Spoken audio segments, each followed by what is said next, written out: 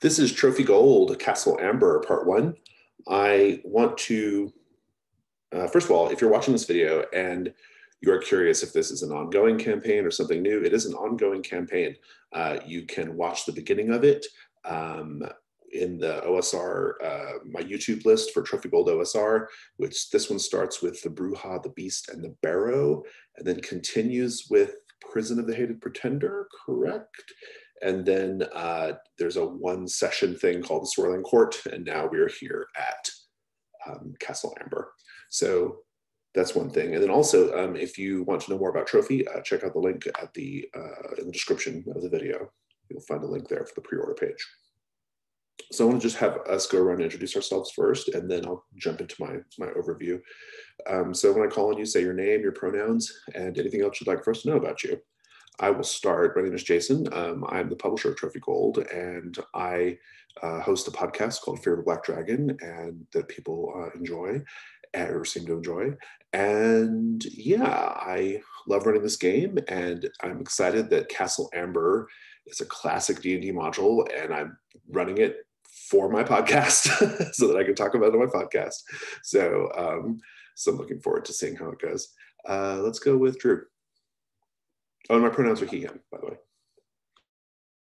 I am Drew. I use he, him pronouns. I am a fledgling writer for Trophy Incursions. Hope to have at least one out within the next couple months. And turns out I make character sheets too. So that's fun.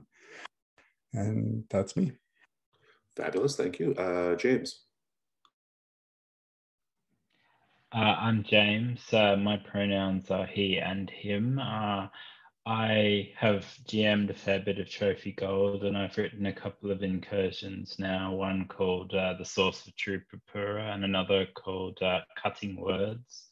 And my character is Horrorguest, who is a geomancer and dying elder who is slowly being consumed by a curse that is turning his innards into precious stones, and his arm now is largely made out of jade, and I don't think it's going to get any better from there. Fair enough. We are going to introduce characters as well when we're done with this. Jim. Hey, I am Jim Crocker. I used he, him pronouns out in the world. I run and play a whole lot of games online. I've been a game retailer for many years, so anybody watching this that recognizes me, it's probably because you bought a game from me at some point at some convention somewhere. Hopefully I'll be doing that again once we get back to seeing each other face to face. I'm on Twitter at Jim Likes Games if you want to hear me talk about mostly gaming stuff. That's what I've used social media for. I have done some content creation for Trophy.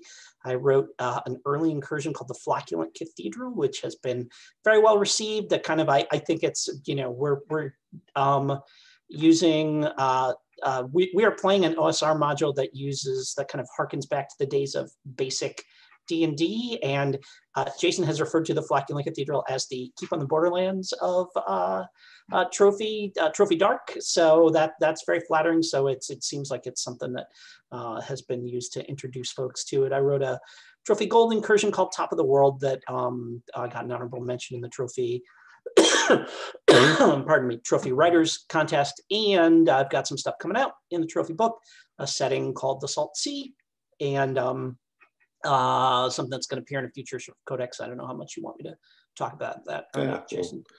Later. We'll hold that for now. Yes, lots of Trophy content creators on the call today, which is fun. Okay, so now we're joined by a new player this week, Mike. Hey, I'm Mike, he, him. I make games at esker.dev. It's my blog that I put stuff on. I wrote a dark incursion called Nemerensis' Gate, about a journey to the underworld. Like you're dead, but you don't know yet. Yeah, I played Gold once, but excited to learn more about it. Fabulous, thank you. Okay, so I want to begin by doing a procedure called CATS. CATS is an acronym that stands for Concept, Aim, Tone, and Subject Matter. I like to do this just in order to establish some basic expectations for the group so that we all kind of understand at a basic level what we're going to be doing. And so the concept of Trophy Gold is a It's a fantasy adventure game. It's about treasure hunters going into the lost and forgotten places of the world, explicitly to find treasure. They are trying to raise enough money to accomplish some very expensive goal that they all have. And the tone of it is very, it should have a desperate feel. It should have, it sometimes has a grim feel. I don't know if Castle Amber will, but in general it does. And yeah, it's very similar to sort of, in aesthetic at least, to like a sort of classic D&D or like an OSR type game. But its gameplay is very much story game oriented, so that's important to know. Castle Amber is a classic module from Expert D&D, and it is, I don't want to say too much about it. I will say this though, if you're watching this video or if you're playing in this game, there's a good chance you might know something about Castle Amber because it is so prominent in the hobby. And that's okay. It's not going to diminish your enjoyment because I have remixed certain elements of it. And in any case, the risk roll will also remix the story quite a bit. So I think there's still surprises to be had, even if you already know kind of how Castle Amber goes. It's based off of, it's actually based, the characters and things are based off books by Clark Ashton Smith. And so it has this like very deep literary tradition to it as well. I will just advise you all on the call that it is not going to be helpful to impress everyone with your Clark Ashton Smith knowledge. It's not going to have any bearing whatsoever on the story. And so it's just going to be obnoxious, so don't do it. But having said that, the module is, I do want to say that the module is incredibly weird. You are all going to be like, what? It's a really, really strange, weird adventure. And that's even, and like even more so, like think like you might have an idea of how weird this is, and like it's way weirder. Okay, so get ready for that. But I think we're gonna have a good time, but it's a strange time. So I'll leave it at that. In terms of our aim for today, after I'm done, I want to introduce the characters, and then I want to, we'll just dive into play at that point. We might take a break, but then we'll dive into play. We'll play until about 10 minutes until the session's over, in which case we'll do a little debrief session at that point. I have this marked out for 5 sessions, 5 long sessions. I think that's enough to finish. It's a pretty hefty little adventure, but we'll see. In terms of the tone, as a general matter, Trophy has like kind of a, it kind of vacillates between like high fantasy adventure, but also like kind of grim and gritty dungeon delving. This particular module is very, it's just like, it's like just kind of like gonzo D&D. It's very surreal. It's very dangerous. I'll tell you that right now. It's extremely deadly dungeon. Yeah, so that's kind of, it's a variety of tones I think we're going to get with this one. In terms of subject matter, there's nothing in the module that I think is worth calling out in particular about subject matter in terms of like problematic or, you know, possibly triggering content. We're going to have 3 safety rules on the table, or safety tools on the table. The first is the X card. The second is the open door policy. And the third is lines and veils. The X card, in this context, if something happens in the story or the game that you find to be objectionable for some reason, you can say X card or type it in the chat and I will stop. I may ask you what is being X carded, but I won't ask you why is it being X carded. And we'll stop and we'll just take that thing out or change it or do whatever we have to do to keep things moving forward. The open door policy is really simple. If you have to go for any reason, just go. There's no explanation needed. You can just leave. And then the third tool is going to be lines and veils. Lines are things that we absolutely do not want in the story. Veils are things that we're okay with being in the story, but we just prefer not to role play them. And so I'm going to start by saying what my lines and veils are, and then I'm going to give you all about 30 seconds to either tell me in chat or on the call, or if you want to go to Discord and tell me on Discord what your lines and veils are, and then I'll make sure to convey it to the rest of the group however we need to. And so my line, I've just got one thing behind a line, and that's going to be sexual violence. I don't like to have sexual violence in my games, and we're not going to start now. And then I'm going to put behind a veil two things. I'm going to put torture behind a veil, and I'm going to put violence towards small children behind a veil. I'm okay with them being things in the fiction. I just prefer not to role play that. So I will now wait about 30 seconds to give you all a chance to check in with your lines and veils. And I'm watching Discord as well, if you prefer Discord.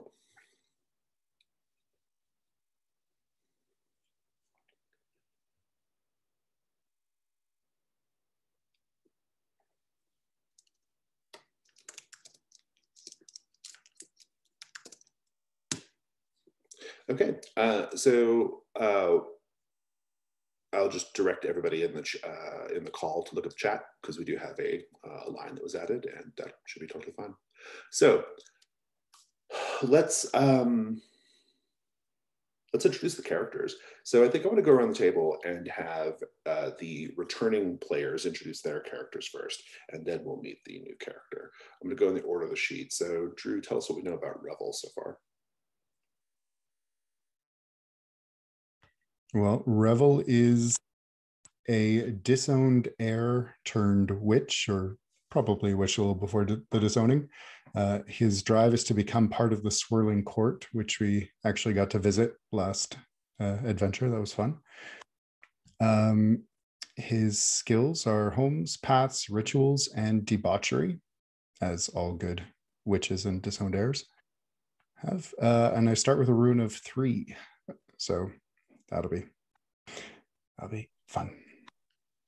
Yeah, awesome. I don't think I have any questions. I feel like I know these characters fairly well now at this point. Let's go to Orlin or gentleman Orlin. Tell us about Orlin, please. Hey, so Orlin is a former gentleman farmer. My background is plagued farmer, whose farm came under, the plague came, and terrible things happened, and the crops died, and my family died, and now my drive is to renovate my crumbling estate.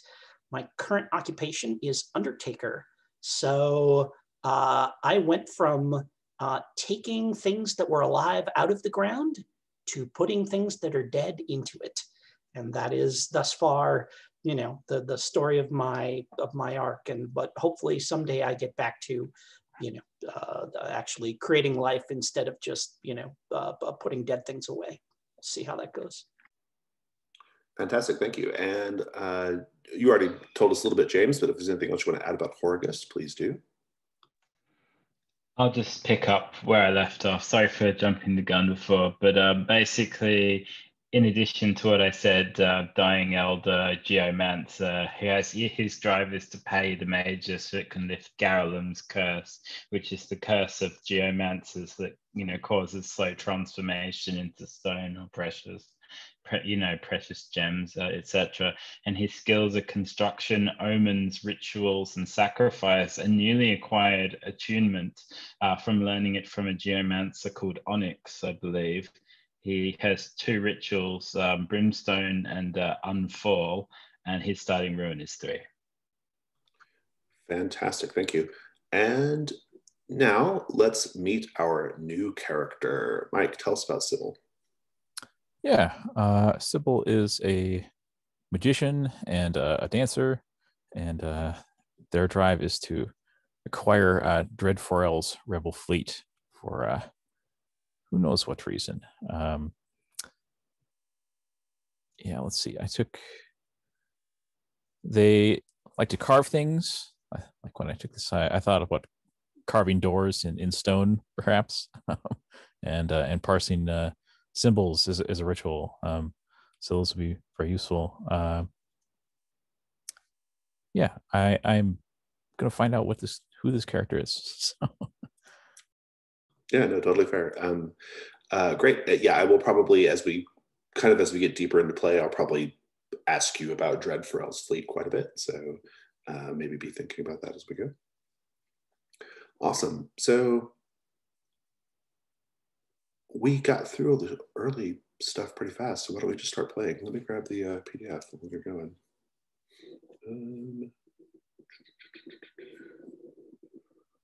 Right.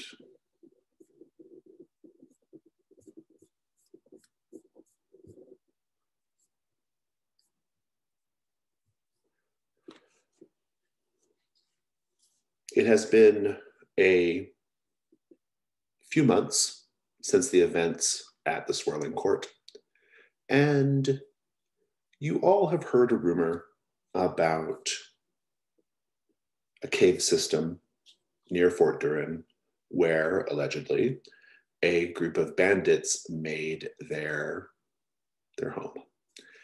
And the rumor, the salient part of it at least, is that something caused these bandits to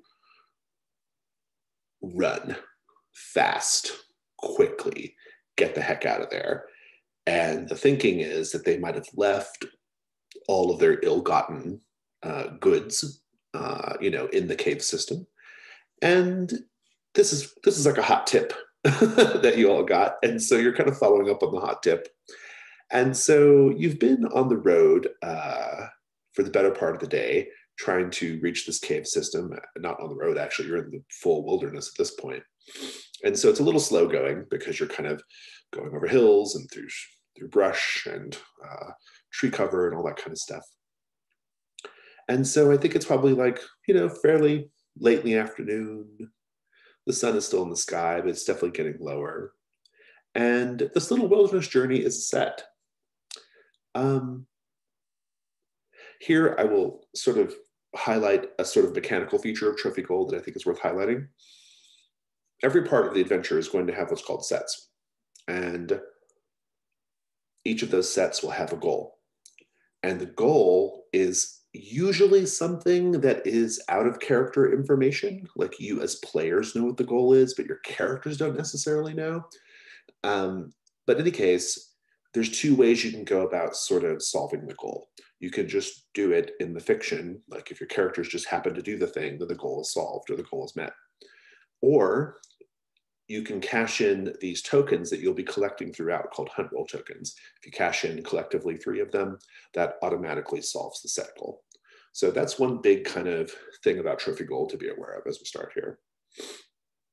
But this set, and I'm just having it be this sort of journey through the wilderness, has the goal, the quite simple goal of make camp for the night. And so I am curious to start, Sybil, what do you think, and the other players should pipe up if they have thoughts, but I want to start with Sybil. How did you get in with this group? What was the draw?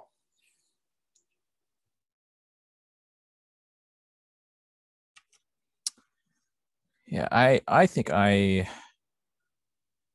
was lamenting my ill fortune and did not know how to progress in life, and then heard about this rumor about the Dread Fleet, and hold on.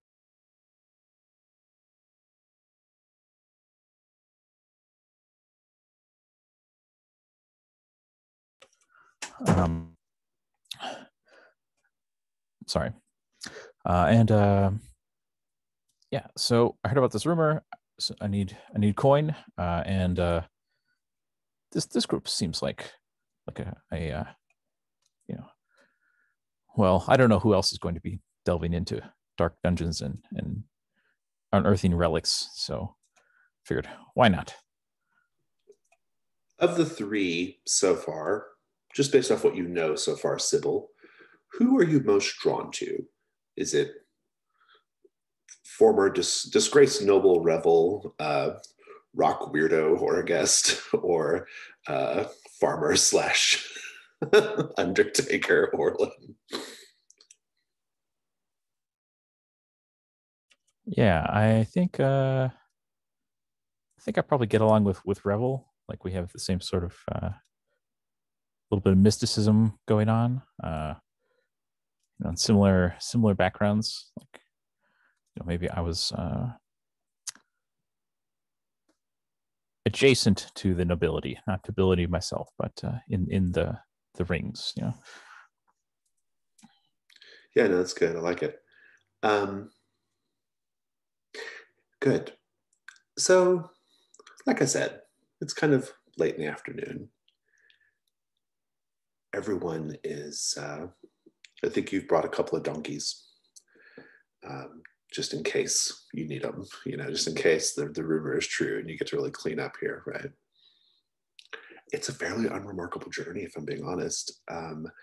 You may not reach the cave system today before the night settles in, but you know, going around the table as a paint the scene question, which means I want everyone to say something. Just describe something that like emphasizes just how utterly uneventful and unremarkable this journey has been so far. Maybe even pleasantly unremarkable, right? Whoever has a thought, say something.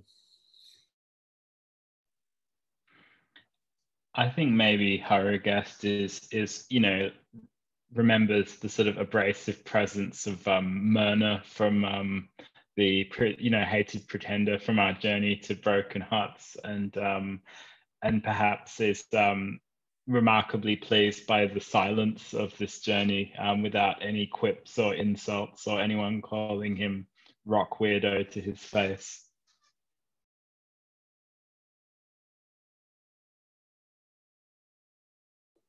Go for it, Orlin. We have passed 4 other groups of travelers going in the opposite direction. And every time we spot them on the road, like Orlin's eyes narrow and he grips his shovel a little tighter, and, you know, he like narrows his gaze at them, and we walk up, and every single time, you know, whoever's at the front has been, hello, travelers, and they just walk on by.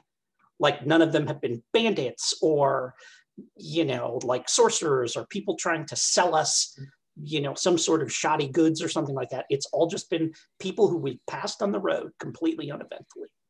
Everyone going about their business. Yeah. What do you think, Ruffle? Keep pushing the wrong button. I think that like Orlin, Revel is expecting conflict at every turn, and when it doesn't happen, he's almost disappointed at this point that it's going so boring, and so he's drinking. Sybil, if you have any thoughts on how mundane this is, I'd love to hear them. Alternatively, I'll let you say, maybe how is this more exciting than your normal life in Fort Turin? Yeah, I think Sybil plays some instrument, and there have been like cicadas, like the drone of cicadas just going on and on and on, and it sort of turns into, you know, some sort of, you know, at some points it sounds like they're harmonizing. You know, why would they do that? I love it. As I mentioned earlier, you will get away from the road at some point and be in the full wilderness, mostly kind of patchy, scrubby woods, trying to find these like sort of foothills where the cave system is supposed to be located. Let's keep the paint the scene questions going a little bit longer. Do you find the wilderness to be pleasant, or do you find the wilderness to be truly miserable, or even, I mean, that's too harsh. Do you find it to be pleasant, or do you find it to be like inconvenient or annoying? And say why that's the case.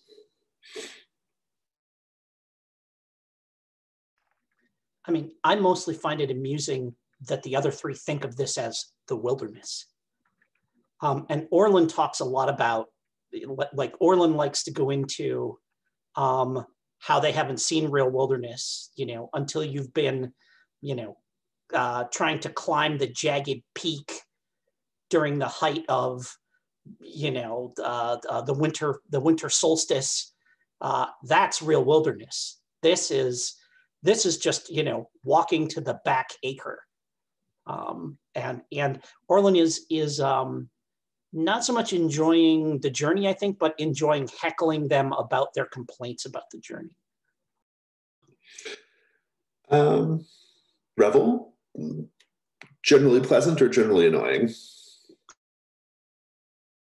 More pleasant than annoying. I think Revel, coming from the Rose District, is used to more open spaces and more fresh air than what Fort Durin brings. So just getting out of that press and the smell of so much concentrated humanity is refreshing. Yeah. What about you, Sybil? Pleasant or annoying? I think Sybil is enjoying the break from obviously they're compatriots here, but the break from people in general, the nobility, and has this rose tinted glasses for outdoorsmanship and exploration. Seems like everyone's settling into the wilderness, Orlin. Horagest, annoying or pleasant?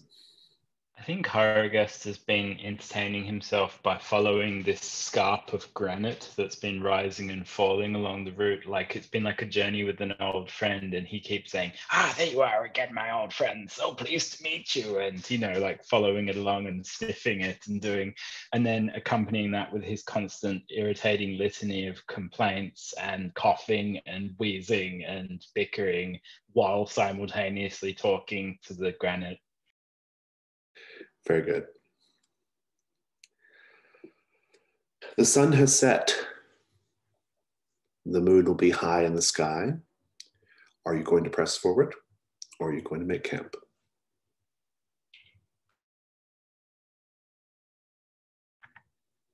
I don't think we want to arrive there in the middle of the night, do we? Perhaps Sybil. Let me rephrase. I don't want to arrive there in the middle of the night. What could go wrong? Have you never been on a night hike? We do this all the time. In Amberay, perhaps, where you can call for a guard. But out here, if we are beset by any of those roaming bands that passed us on the road, we are on our own. Did we tell you about the ghost birds that shot beams from their eyes? The what? That's what can go wrong. Can Hargest ask his new friends, the granite, and say, shush, quiet you. I have a question to ask of my new friend. Of the granite? What do you ask? Granite, is this a safe place to make camp, or do you know of any unpleasantness in your vicinity? The granite says, yes, this is a safe place to make camp. in whatever way the granite transmits such information. Granite's known for being morally, forthright, and so I believe the granite. You take it at face value, then? Well, cliff face value, you might call it, yes. He does this sort of thing, Orlin says to Sybil. You get used to it eventually. But I can see over there that this campsite has the thing that is required in all ideal campsites, which is the perfect location for a latrine downwind of where we will be sleeping. That's the sort of thing you need to know, right? And I hoist my shovel and start walking in that direction. Sounds like camp is being made. The decision has been made. And with that, the set goal is accomplished. You've made camp for the night. You settle in, you build a fire, you set a watch, you determine the watch order, all that business. Sybil, you've had maybe a day or two to get to know these folks. And I'm curious of your assessment of them so far. Of your companions, your three new companions, one of them does something that you find incredibly irritating. And another one, maybe the same one, does something you find surprisingly endearing. Think about that for a moment. I'd like to know what it is or what those things are.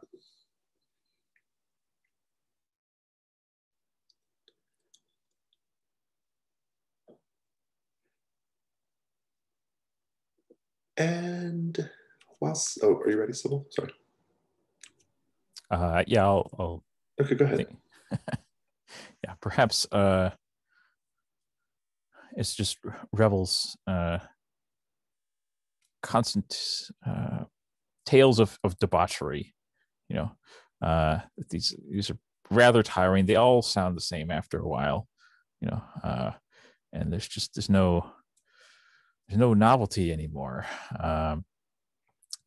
And yeah, I think I find Horagist talking with nature quite amusing, you know, and seems like there's been pertinent information gathered. So, and this is particularly intriguing for my you know, to my magician self. So Fantastic, thank you. You set your watch. Everyone, all four of you, will have a time to be on watch while the others sleep. I'll take volunteers first. Who falls asleep on their watch? I think it's Harrogast because he stays up talking to the granite, like leaning against it, and then he falls asleep and starts sort of snoring uproariously.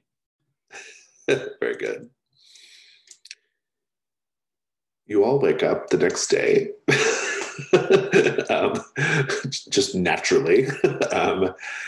And to your great surprise, you find that you are not in the forest anymore.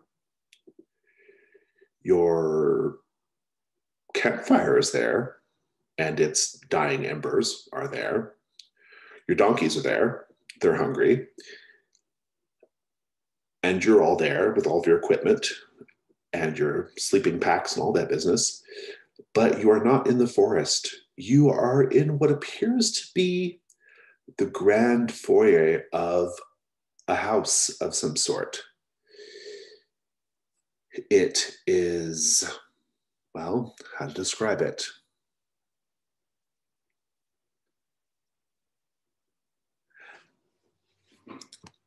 There is a freshly swept carpet on the ground beneath your campfire.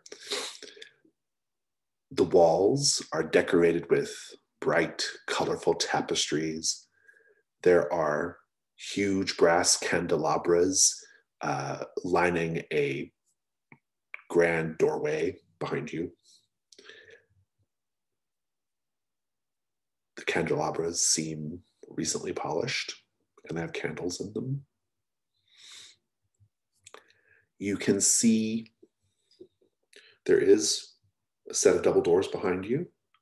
There is a single door in front of you.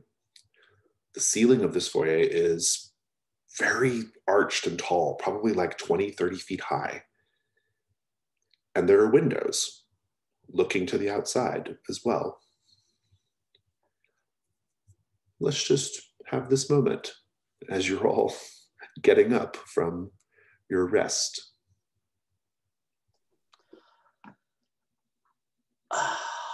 Horrorguest, what happened? Well, I talked to my friend and he said everything was fine, but I'm starting to think that the granite is dishonest. No, Horrorguest, and I kind of walk up to him and I just like gently gather the folds of his, you know, whatever cloak or tunic he's wearing into my hands. And I get close to him and I say, "You were on watch, Horrorguest, so you saw what happened. tell me exactly what happened, Horrorguest. Well, you know, memory's a fallible thing. Who's to say what happened?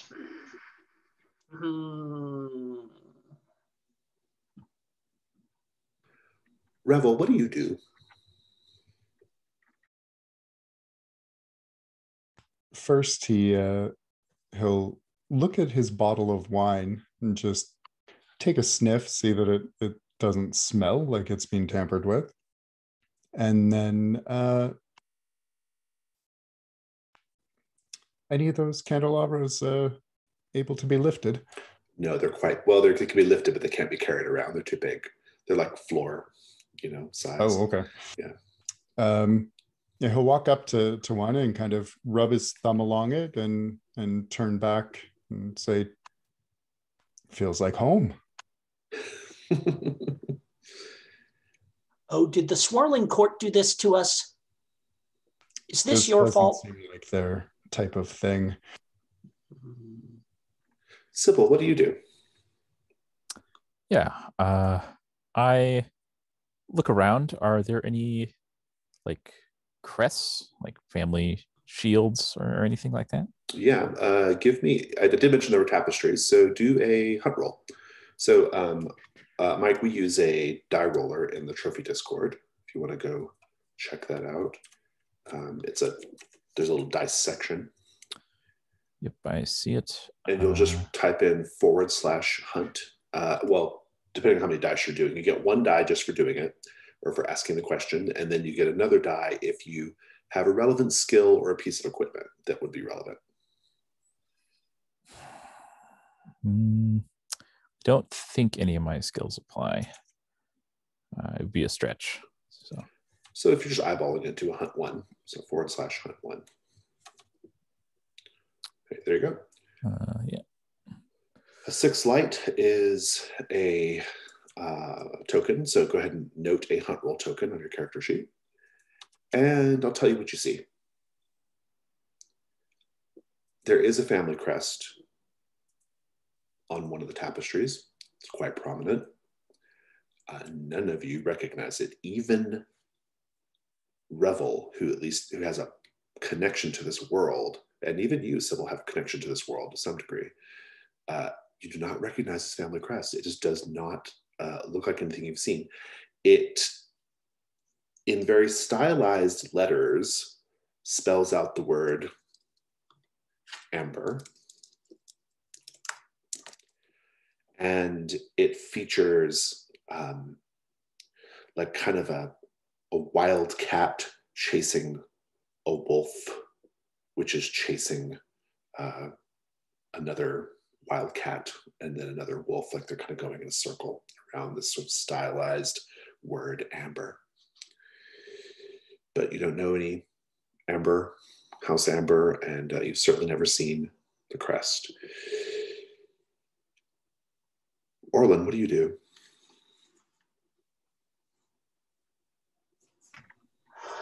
So, I've kind of let Horrorguest go, and I'm gonna I want out of this room.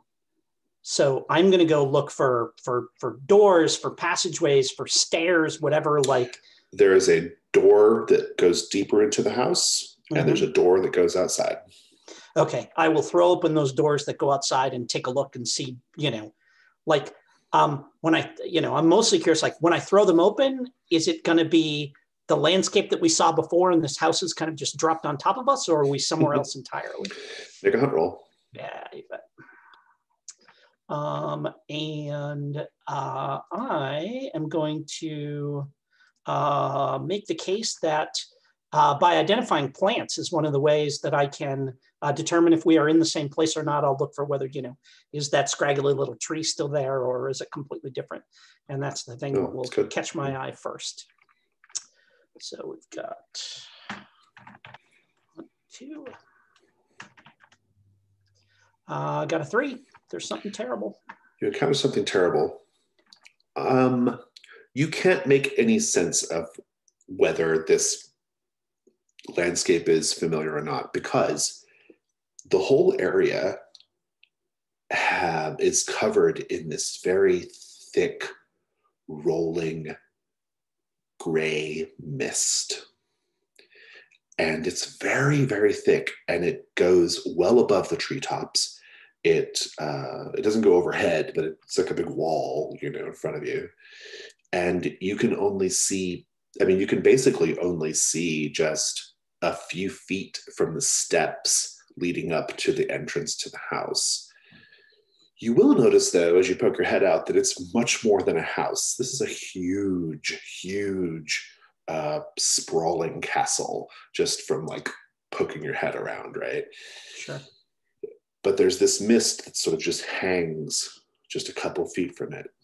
Oh, is this like a weird thing where I can see all along the wall and maybe up, but the mist is like sort of, but if I try to look out any further, that's where the mist is? Or, yeah, like the mist is like, it's away from the house, but only a few feet. Yeah, Got so it. it's like Okay. a barrier. Yeah. Right. I'm going to follow up with you, though. What do you do then once you see this? I sigh and I turn and I say, I have no way of telling how far we have gone, my friends, or indeed whether we are still in the world that we know. I fear we will have to try and find answers from whoever lives here. Horgus, what do you do? I think Hargest has been looking at his hand, which he's painted with the paints he got from the Swirling Court to disguise it. So it looks more or less like a normal hand, but actually it's now made of sort of jade. But it's partially enmeshed in the green dimension of Swirling Court magic. So it's sort of slightly anchored in another world. So I think what I'm going to do is get my forefinger, touch the ground and try and attune to figure out if I can figure out if this is another dimension. Are we in some kind of Fey world, like the green dimension, or where are we? Planes, like in that sense. I love it. Do a hunt roll. Okay, let's give this a go. Oh, that's wonderful. I got a 2. Describe what you're doing again. So I've got my forefinger of my green hand, and I've touched the ground of the hall, and I'm just sort of trying to use my attunement to sort of resonate and see if I can get a sense of this structure and where and what it is. I will tell you that the marble that was used to make the floor of this room came from another world. How do you know that? The veins in the marble are not the banding or the color you would expect from any normal terrestrial marble. There's like veins of starlight and purple and things, little flashes of things that are not of this world. Yeah, that's great. Well, let's circle back to Revel. Revel, you've got a lot of information here. The hall is otherwise empty. The only thing really in it, apart from those candlesticks and tapestries on the walls, are your donkeys and your and your camp equipment. And then there's doors going deeper into a door going deeper into the house.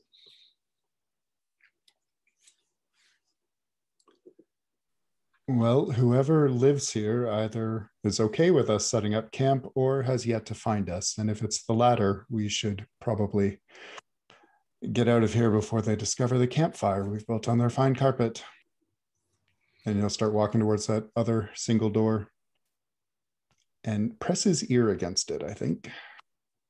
Yeah. That's good. Do a hunt roll.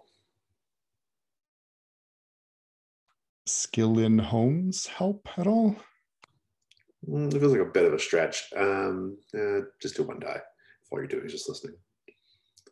Unless you have something you're listening with.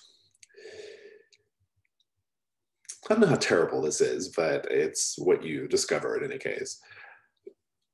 You hear on the other side of the door the distinct sound of someone yelling at someone else, saying, "Keep your fists up, keep your fists up. That's good, that's good. Now, Jab, jab, jab with your right hand. Left hook, left hook. Good, good, good. Keep moving, keep moving. Keep your feet moving. That's it, that's it. We'll make a boxer out of you yet.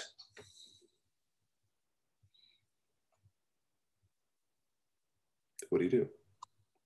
He'll turn around to the others and say, sounds like a combat lesson on the other side. Perhaps we want to surprise them. I suspect that nothing in this building is actually what it looks like. This floor is definitely not what it looks like. I have a feeling whatever's going on in that room, it's not a boxing lesson.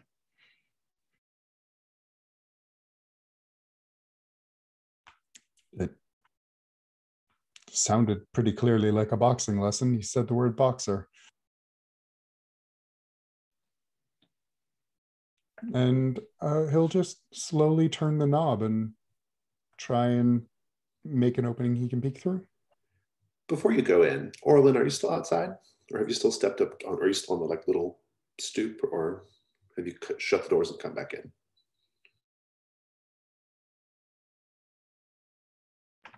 I have shut the doors and come back in. Yeah, to like I'm not, whatever properties that fog has, I prefer that they stay outside. Okay. So Everyone knows fog is always bad. Exactly. I've sealed the doors and wandered back in, with that. And I think I was doing that as I was saying, we need to find who lives here. Yeah. Sybil, what are you up to right now, just before we swing open this interior door? Well, I suppose when I was looking around, did I see any,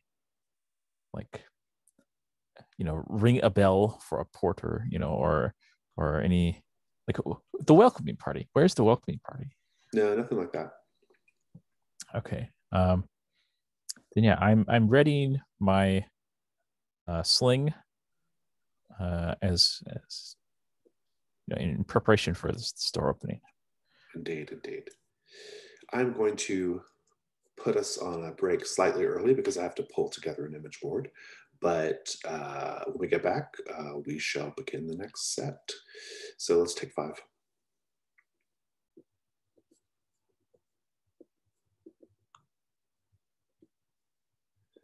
I would like to go ahead and share with you an image board. Now, this map does have a couple of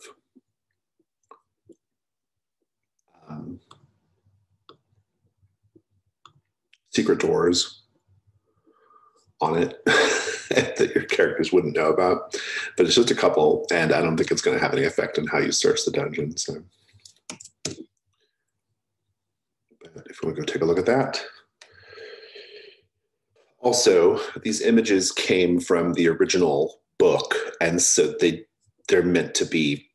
They're not meant to be. They're from on 2 different pages, and they don't quite line up properly, and so they look a little off skew. They look a little off skew. That's why. It's good enough though for our purposes.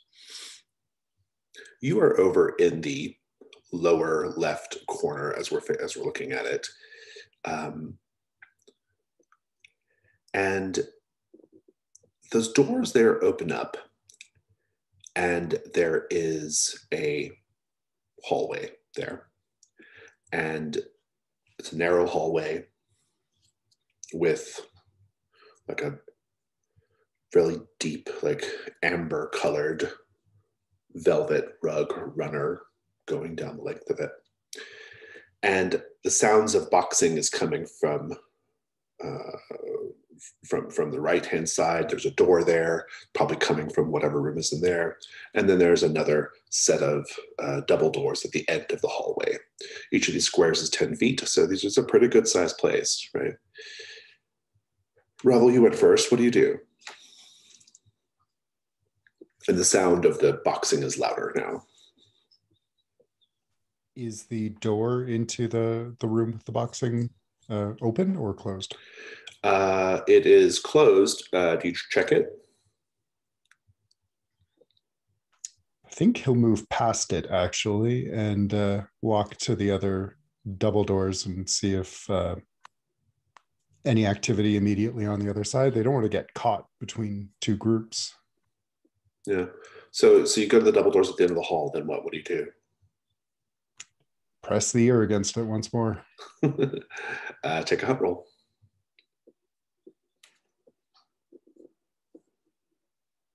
5. Take your token.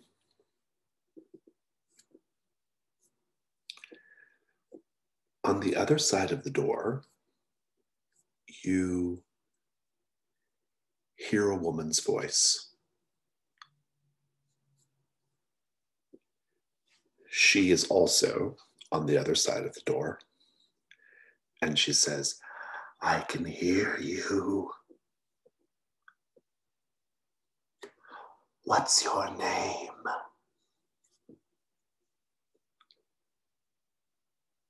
He'll look over at the others and clear his throat and say, Virian. Virian. I don't know a Virian. I'm Isabel. Pleasure to meet you, Isabel.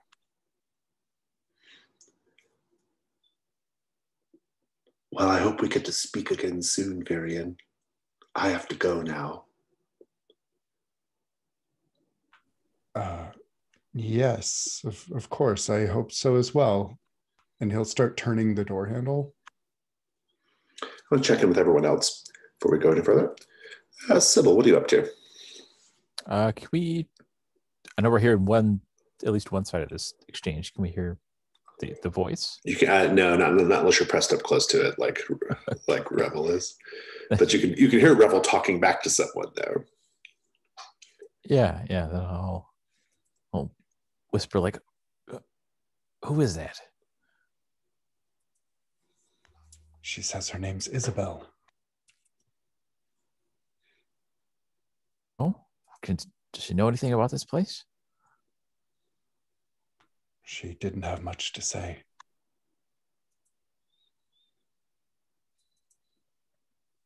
All right, let's go on then. Horacus, what are you doing? Haragest is firstly dislikes the amber color of the carpet because amber is a fraud of the lapidary world, given it's not actually a stone, but it pretends to be a stone. So he's not a big fan of amber because he can't do anything with it. But he's just thinking that all of these voices are actually, if the floor's not real, maybe none of this is real. Maybe the curse has finally started crystallizing his brain and this is all some elaborate hallucination. So I think he's just like listening through the door of the boxing room thinking, is that really boxing? Or is this some kind of inner turmoil manifested externally? I'm not going to make you roll because I've already kind of said what's there, but you just hear them, you hear the trainer, whoever it is, say, that's good. Let's take a break. And he's like, I could use a bit of a libation. Celebrate your progress. You're doing wonderful, just wonderful. That's what you hear. I think I'll turn back to the others and say, I'm not sure I want to find out who any of these people are.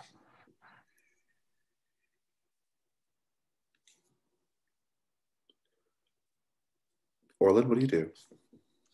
I sigh exasperatedly at Horagest and say, well, it seems the circumstances prevent any other possible outcome than getting to know these people, or at least trying to figure out why they've brought us here.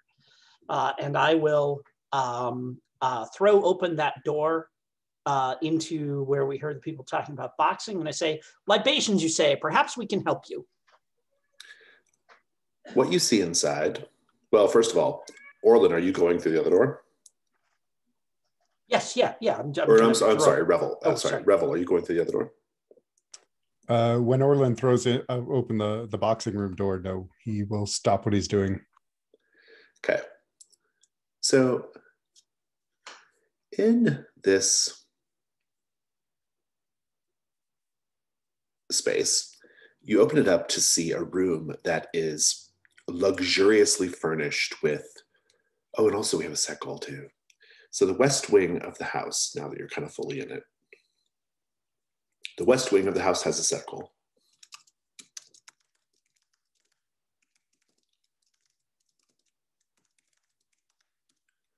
Find a silver key.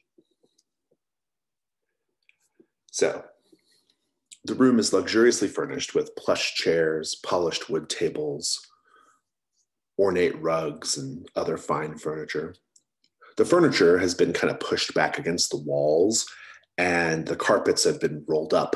And in the middle of the floor, an impromptu boxing ring has been set up. In one corner of the ring, a man stands as still as a statue with his hands raised in the sort of a guard position. He is wearing silk boxing trunks, amber colored, of course.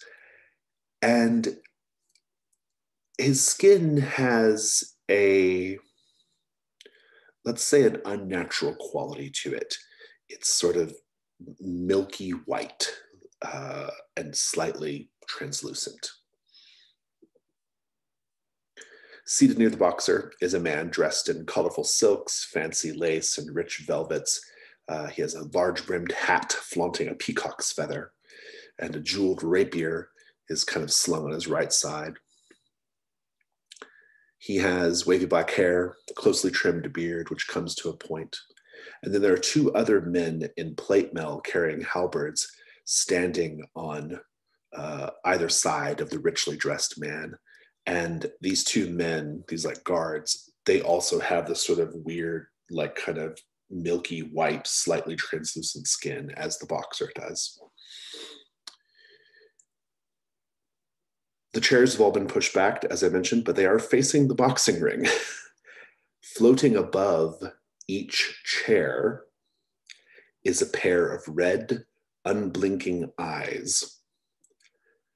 These red, unblinking eyes floating above each chair turn to look at you, Orlin, as you announce yourself. And the whole group eventually turns. And the man dressed in fancy silks, he gets up from his little stool in the ring and he says, "Oh, what good timing. Come in, come in." And I step forward. "Greetings, sir. Are you one of the residents of this place? We find ourselves here quite unexpectedly." "I am indeed. I am John Lewis Amber. It's very nice to meet you. How shall I call you?" "My name is Orland, sir." "Orland. What an interesting name. You must not be from around here." That, I fear, is part of our dilemma. We presume that we are not from around here, but we do not know what around here actually entails. "Well, you've arrived at a really terrible time. You're not going to be able to leave. The mist will prevent that, I'm afraid. So you're just stuck with us, I'm afraid." "Well, that being the case, allow me to introduce you to my traveling companions," I say, making an expansive gesture behind Come in, come in. All of you, please. And I kind of, are there any seats that don't have the eyes floating above them? Sure, yeah. Okay, and so then I will kind of sort of indicate some of those seats that are unoccupied to my friends. And kind of like make a gesture that indicates they should each introduce themselves. Please do.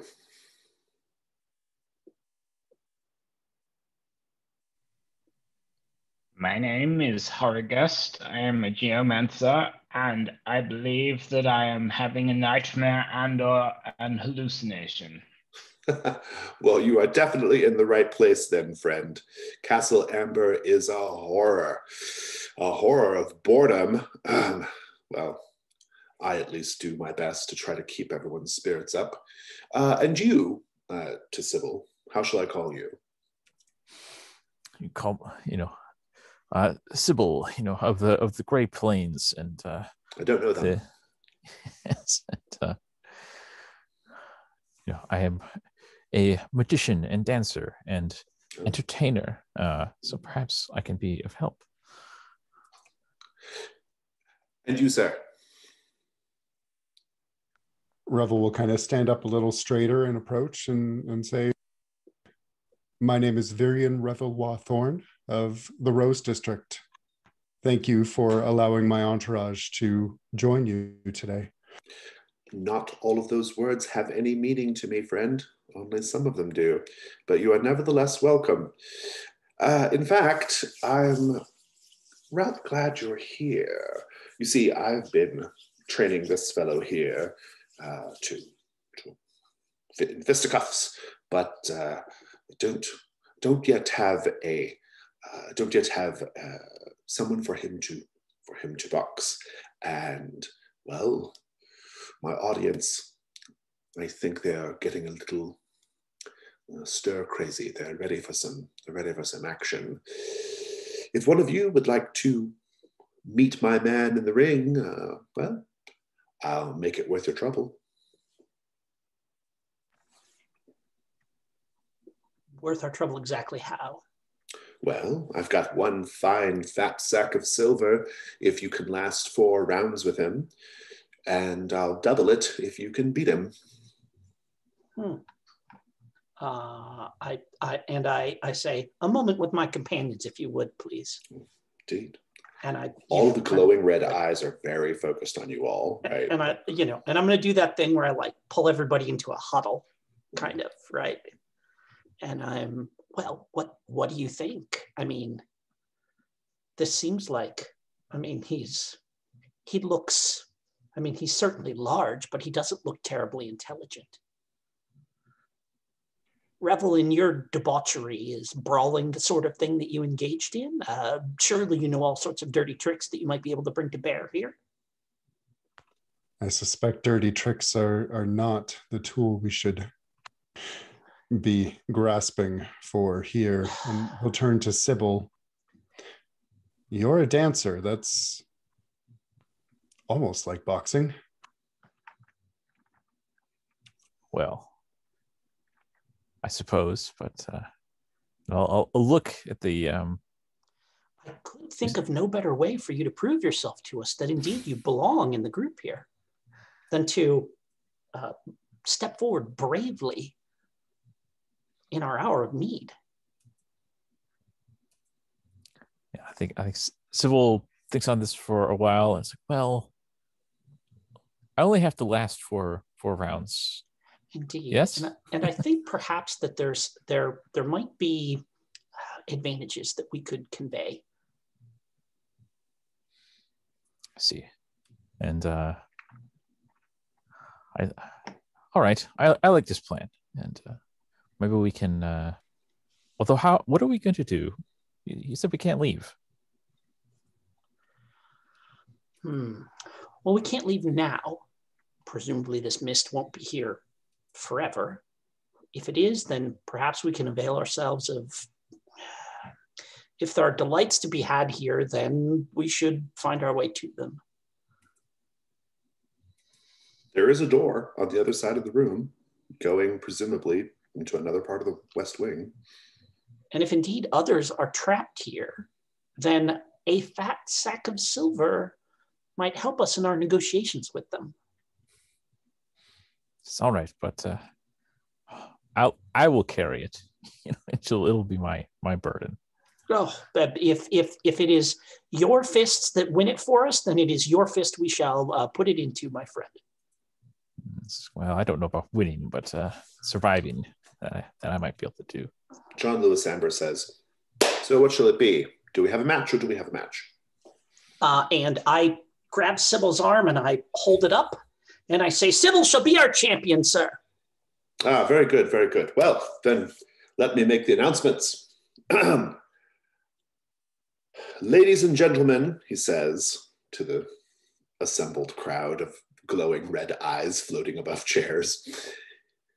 Ladies and gentlemen, brothers and sisters, cousins, fellow Ambers, I have a match for you today between my man here, a magical construct who I have not yet given a name, but he is a fearsome fighter and very capable, I'm sure. And Sybil of a place I don't quite know. The high plane, you said? The gray plane? The Gray Plains. The Gray Plains. Come. And so... But before they haul Sybil away, I kind of turn and I look at Sybil and I say, and I have a little packet. And I say, should you find yourself reeling, take these herbs and they will numb any pain from his blows. And I'm going to knock off the use of my numbing herbs that I carry around with me as one of my items to pass it to Sybil to use when it might be helpful to them. Nice. In this context, I like it. I think I will have it, I'll let it count as like a piece of armor, Sybil. But just for this encounter. All right. It's going to be a combat, though. Sure. So it's two of you. It's bare fisticuffs. And this unnamed, described as a magical construct man sort of stomps into the middle of the thing, rock'em sock'em robot stiffness. And you can see now as you get closer, like you can look underneath his skin on his torso and see like his organs and stuff, like as you kind of get closer to him. And John Lewis says, all right then, this is very exciting. We have not actually had a fight yet. And trust me, everyone was a little put out by me moving around the furniture, so this is good. Fight. How are you vulnerable, Sybil? I think, yeah. I like obviously I can dodge and weave and duck, but if I get hit, it's not going to be good. Okay, very good. All right, sounds good. Let's have a weak roll on the die roller. Just /weak. Okay, your weak point's 4. You need an 8 to defeat him outright. Otherwise, you just have to go 4 rounds. So, first round is a combat 1. You obviously can't win the first round, but he might get a hit on you. So roll combat 1. Okay, and do skills apply? Or nope. No, combat's just straight die rolls. Okay, so just narrate the first part of the fight. How does it go? So this is a not good result? It basically just means nothing happened. Like it's just a draw. Okay. Like you didn't hit him, he didn't hit you. Or at least not enough to hurt each other. Sure, then I think I'm, playing temperance perhaps, and moving quickly, but not as quickly as I can, and just dodging these hits and expecting it. And I'm not trying to get a hit in at all. I'm just feeling out what's going on. Nice. This goes on for a bit. Each of you kind of, sussing each other up, maybe getting a few punches in, a few dodges, and the round ends. John Lewis says, ding, ding, ding, ding, ding, ding. The round is over. Round 2. Now you're going to roll 2 dice. Combat 2. Looking for 8. Hey, you got it. And he did not hit you either. You're going to get a clean knockout here. Describe it. Okay. So, yeah, I think this is presumably a boxing match, but Sybil doesn't know anything about boxing. So I get in there and use the construct's momentum, and it goes to punch, and I like trip it, and it goes sprawling, and maybe it smashes itself. Nice. And I think it just doesn't get up. It's just like on the ground, like moving around like a beetle on its back. Right? And John Lewis says, he's counting, and in between each count, he's like, 1, we didn't really talk about getting up. 2, he hasn't taken much of a hit yet. 3, but this is good, valuable data for future boxing endeavors. 4, and he goes on like this for some time. I really hope he gets up because I really don't want to give away this money. 5, and so on until he gets to 10. And he's like, well, that's it then. Yes, ding, ding, ding, fabulous. He says, well, as promised, and he does get you 2 sacks of silver. It's worth 2 gold in our game terms. Just put 2 gold on your character keeper. There's a little gold section there. Got it. And horror guest, what are you up to right now while this is kind of going on? I was betting. I'm going to say I was going to bet against him, but I instead I got distracted by trying to figure out what the constructs are made of. So now it's like on its back, squirming around. I'm sort of prodding it and saying, "What are you, my friend? Are you organic or are you a mechanical creature? Show me your secrets." And I just start prodding. Make a hunt roll. Make a hunt roll. Do you think I don't actually think. I think it might be a 1 dice one because I'm really not doing anything like logical. Or... It's 1 dice is fine if you're okay with that. I think this is more intemperance than. Oh yes, I got a 1. If you had any tokens, they're gone. I didn't. Oh, lucky you.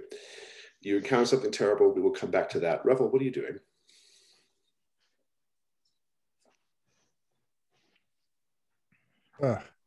I think Revel is. Can he like lean over and try and like feel the space where the eyes are occupying? Maybe get a sense or a ritual in use or any kind of magic? Yeah, make a hunt roll. After the fight, though, I should tell you that the eyes are gradually fading away. Would that be 2 with the skills and ritual? Yeah, I'm into it. Go for it. Yeah. 4. Take your token. I think you'll be able to suss out that the ambers are watching from different parts of the house. They're all capable of doing like a remote viewing thing. And you sense this. How do you know it though? Like, is there something that kind of gives it away? I can feel like the tether of magic floating off into other spaces. Yeah. Yeah, good. You encounter something terrible. It's kind of terrible on its own because it means the ambers can watch you, right? Orlin, at the end here, what are you doing? I have appointed myself Sybil's corner man, and so like held the ropes open for them when they went in, and was like hollering advice at them as they were ducking and weaving in between rounds. I say, I say, he's slower to the left than to the right. Watch out for that. As soon as he says 10, I leap through the ring. I hold Sybil's arm up. I kind of, like triumphantly pump my fist in the air. Well done, my friend. Like slapping them on the back. And I say to the noble there, surely this is, what's that? John Lewis Amber. John Lewis, yes, John Lewis Amber. I say to him, surely this is not the only room to which you have access, sir. Perhaps we could go somewhere else, somewhere more conducive to festivities and share a celebratory drink with you. He's like, oh, well, I probably don't have the time, and I'm not particularly invested in celebrating being 2 sacks of silver coin poorer, but I will say this, there is a feast being held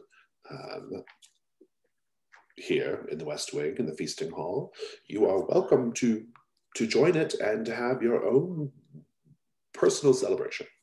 Wonderful. Is some sort of formal invitation required? Shall we simply mention your name? Oh, just walk in and find a seat. They might even be expecting you. Ah, yes, well, we shall do that. Thank you for an entertainment. Thank you. Thank you for your silver. Perhaps if we come back this way, we will offer you the opportunity to win it back from us. Yes, perhaps. By then, I shall have perfected his technique. Maybe. I really doubt it. These things are totally hopeless. Speaking of which, Horgast, you're there poking and prodding this. It's flesh. You can see organs and bones. You can also see, pressing forward out of the side, pressing up through the skin, a face, and it's mouthing something, but you can't tell because there's flesh over it. It's just like, what do you do? I look at it and say, this is definitely a nightmare. I don't like it. And I just turn around and go back to Orlin and say, this place is very strange and I don't like it. Yes, I agree, and neither do I, but we find ourselves stuck here. So I suppose the first step is to learn the rules, don't you think? Has the stone told you anything? Well, I know that the floor in the other room is from another dimension or world entirely, and nothing I've seen in this room has disabused me of the notion that we are somewhere very strange. Well, we got here somehow, so presumably there's some sort of way for us to return home. Well, with all this said, Sybil, anything you want to do at the end here, or ready to move on? So, yeah, I was wondering, is the construct, does it seem like its flesh is similar to the other Amberites? No, they look different? They look like regular people. The construct looks like very different. It's like pale, milky, translucent. Only if you're close to it, translucent skin. Okay. So there is a door. There are two doors out of here, and the door, or no, I'm sorry, just the one door. There's one door out of here, or you could go back the way you came to the hallway. Revel, what do you think? Well, first thing Revel is going to do is report back that the eyes are connected to people in the house, and that we need to be careful. And then, I think I'll go for that double door that Isabel was behind. What about everybody else? You all following Revel or going somewhere else? You can split out.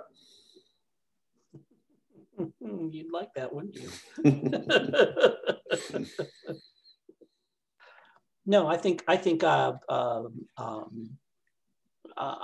certainly am going to trust in Rebel's fair features and long experience with debauchery to guide us in dealing with this person on the other side of the door. Fair enough. Horgus, Sybil, you following Revel?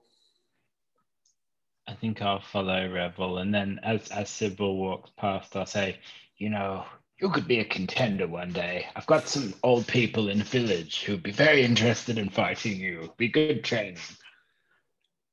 So I don't do much fighting. I just get out of the way, and the ground fights them. I like that. The ground is a very good and graceful fighter. The hallway is as you found it before, Revel, and we have these double doors that Isabel was previously behind. When you open them up, and they do just open right up, you see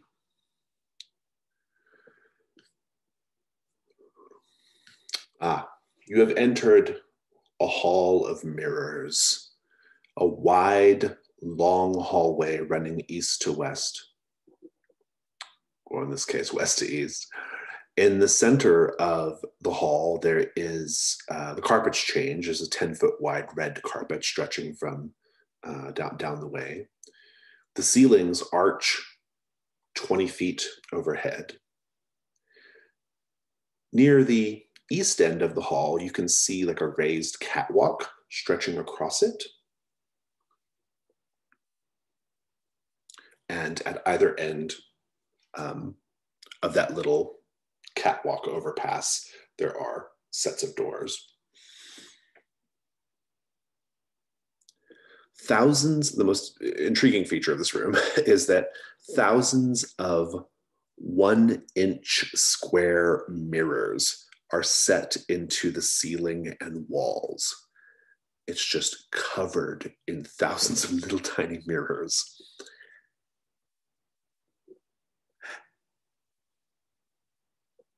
The resulting reflection of whatever light sources you may have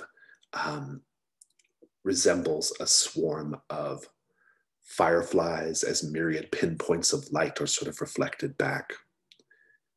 And the floor of the hall, where it's not covered with red carpet, is polished with a very like fine white marble, or has a white marble, very highly polished.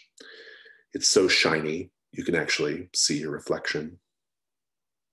And there are, again, these tall brass candelabras lining both walls, crystal chandeliers hanging from the ceilings. The candles are all presently unlit. I do need a light source to get a good sense of this place. So if anybody has like a lantern, or maybe Horgus, little, if you have any of your glowing stones or whatever, there's not much natural light in this hall. My hand glows now because it's sort of a geode, because I'll just like put my right hand up and it'll sort of glow green. Yeah, so you'll get a good, pretty good view of everything I've described. And of course, it's like the light's being just reflected like crazy over all these mirrors, right? It's a very dazzling effect. And so I'm curious, what is everybody going inside?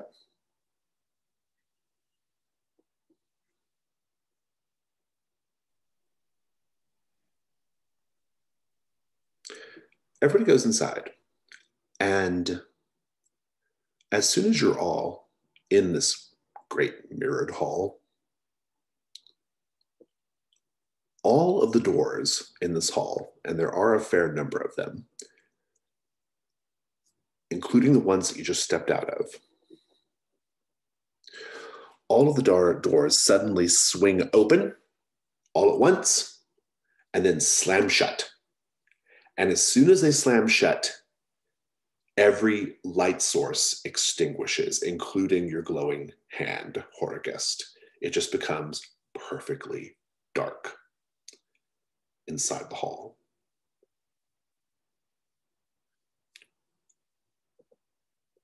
Revel, what do you do?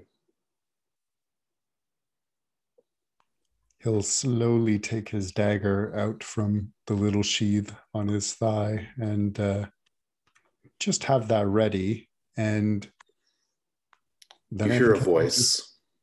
It's Isabel's voice. She says, and you can't really tell exactly where it's coming from. It's sort of just all around you. She says, I think the dark is better, don't you? It's easier when it's dark, less things to distract you, easier to keep focused, easier to keep your mind clear.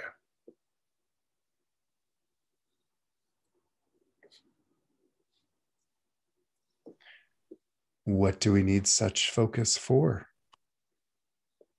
Well, it's easier to hunt in the dark.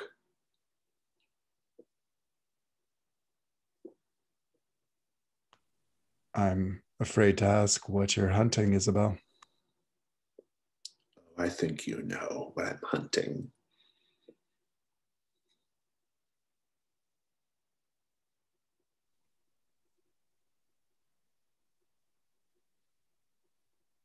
Don't think any of my rituals here would be very helpful.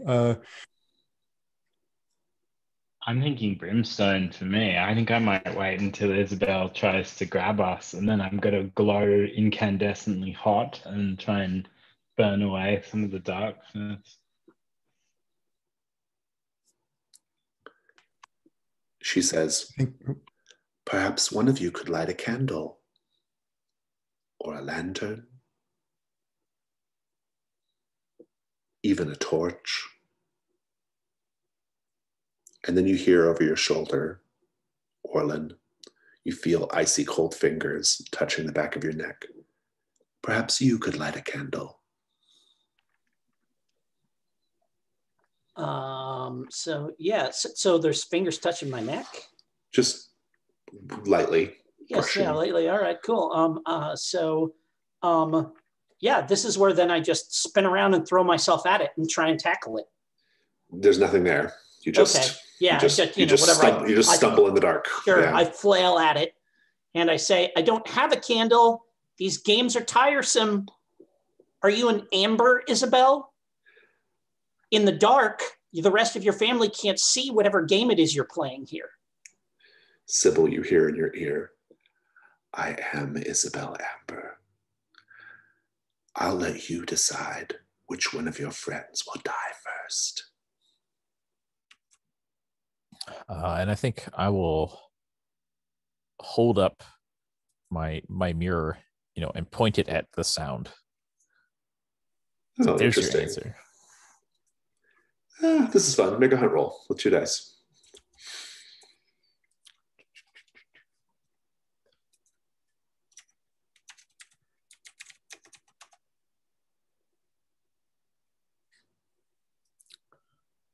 Got a 4. Take your token. It's not total darkness. There's still wisps of ambient light, but coming from various places. But you can't see much, but you do see just a very wide, toothy grin in your little mirror. And then it recedes into the darkness. Isabel whispers in your ear, Horacast. What happened to you? I spent too long interfering with things that weren't my business, just like you do, Isabel. And something a little bit like this happened, And then I'm going to cast brimstone, like I've been scratching it on the floor slowly on the carpet, and I'm going to just go. Very good. I love it. What are you hoping to accomplish? I'm hoping to glow incandescently hot and burn Isabel and burn off this magically induced darkness. Yeah, I'm here for it. Let's talk about what could go wrong. Drew, Jim, Mike, any thoughts on what could go wrong here if the die roll fails? He could catch the carpet on fire. That would be bad. Yeah. I think you might probably this might be happening anyway, but like you might be kind of falling into her trap of please light a torch or a candle. So. It's too bright. Go on. It's too bright, and we're all momentarily just blinded. Yeah.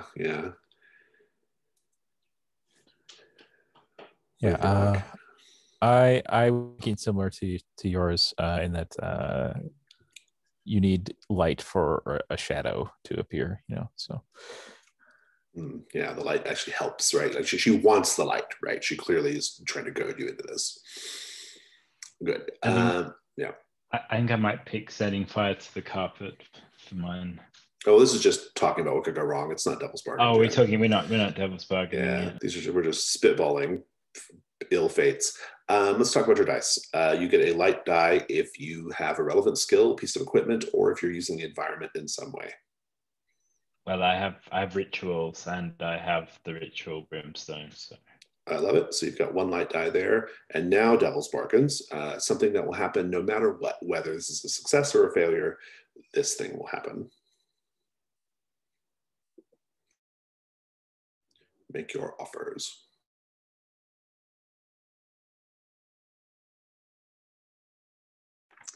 I mean, I think the kind of turning molten will melt a little bit of that marble and it will get mixed with you. And so you'll leave here with a little bit of that extra dimensional stone mixed with your stone body, regardless of whether this works or not. I'm going to say no matter what, the light that you create creates a dazzling effect. Well, no, I don't know if it would be bright enough. Even like it was just you burning really hot. I don't know if that would be like enough light. But in any case, my offer is going to be no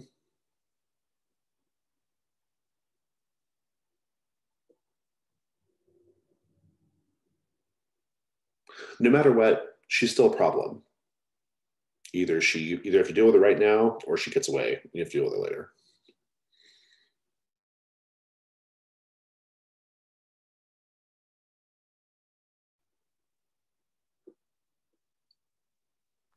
Any other offers? Because we're not in the world that we're used to,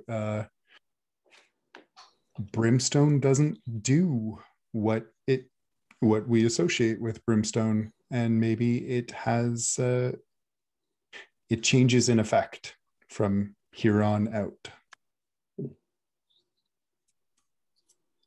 Yeah.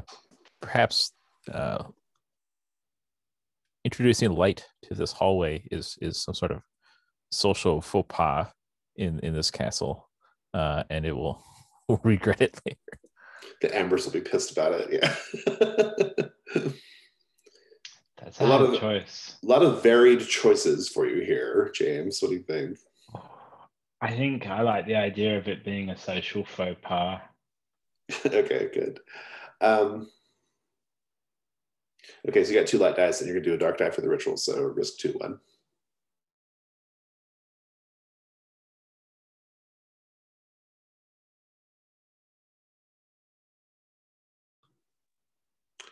Okay. 5 on light dice. The complication is going to be that your incandescence is enough to trigger a trap that she has been trying to set, and that trap will go off. If you don't want that trap to go off, you otherwise get her off your case. But if you don't want that trap to go off, you can add a dark die, roll again, try to get a 6. Oh, why not? What could possibly go wrong with doing that? I'll do it. That's even worse. That's a terrible result. That's a fail. Would somebody like to narrate help here? Maybe a help die could be handy. Revel will help. Can you, since Mike is new, can you remind us mechanically how that works? Oh, yeah, sure. So the help dice, the way the help roll works is if someone's doing a risk roll and you want to help them, you describe how you're helping. You can only help if the original die roll has a dark die in it. This one does. Your die, you roll a light die. It just counts as part of the roll. But if your light die matches one of the dark dice, then you take a ruin. What do you think, Revel? You kind of step up to the plate. Revel will help. Yeah, how so? He'll kind of crouch down to the markings that Horgust had drawn on the floor and put his finger on it and start channeling his own magic into it to power it up a bit. Okay, love that. Go ahead and roll a light die, or just roll weak on the die roller. 5. Back to the original result. Back to the original result. It does open up the possibility of adding another dark die again. So if you want to do that, you can, Horgust. I'm going to do it just for mechanical novelty because I've never done that before.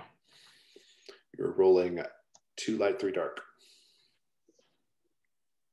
Oh, well, that was a stylish way of getting a 6. I got two sixes, both on the dark. Yeah, so you got a 6. Your ruin's going up, but you get her away, and you don't trigger whatever trap she had in mind. So, just describe what this looks like. Like, what happens? So I think yeah, Horror Guest feels the energy channeled by Revel into his runes kind of flare up, and he sort of bursts brightly, into, this sort of incandescent whiteness, and the darkness all pushes back for a second.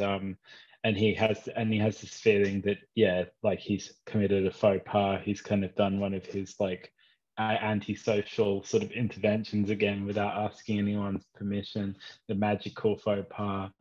But he can feel the green creeping up his arm again, that he's expended more of his magical energy, and that his arm is feeling stiff and leaden, or like stone-like, and he thinks the curse has progressed again. I'm going to suggest that the faux pas, just to be real, like, kind of clear about what happened here, this is out of character knowledge, but I think we're going to say what it is like, so the Ambers they're all sorcerers and magicians of various sorts.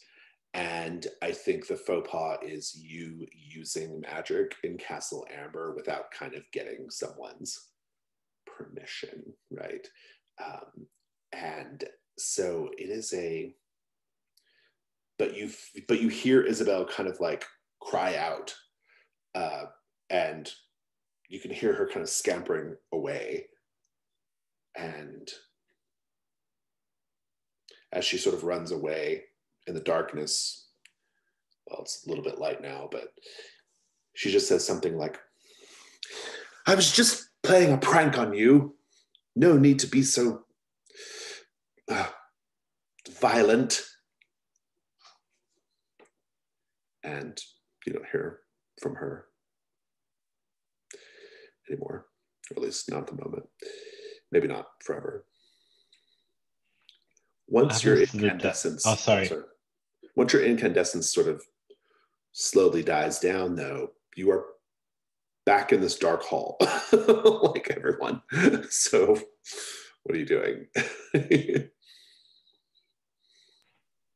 My arm glows again, but now it's quite obvious that more of my arm is glowing than was before, all the way up to above my arm, above my elbow. Yeah.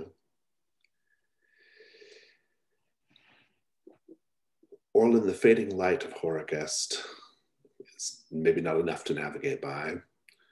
What do you do? So this is, I may be being too much of a munchkin here, but on the map, there is actually a window at the end of that hall. Right.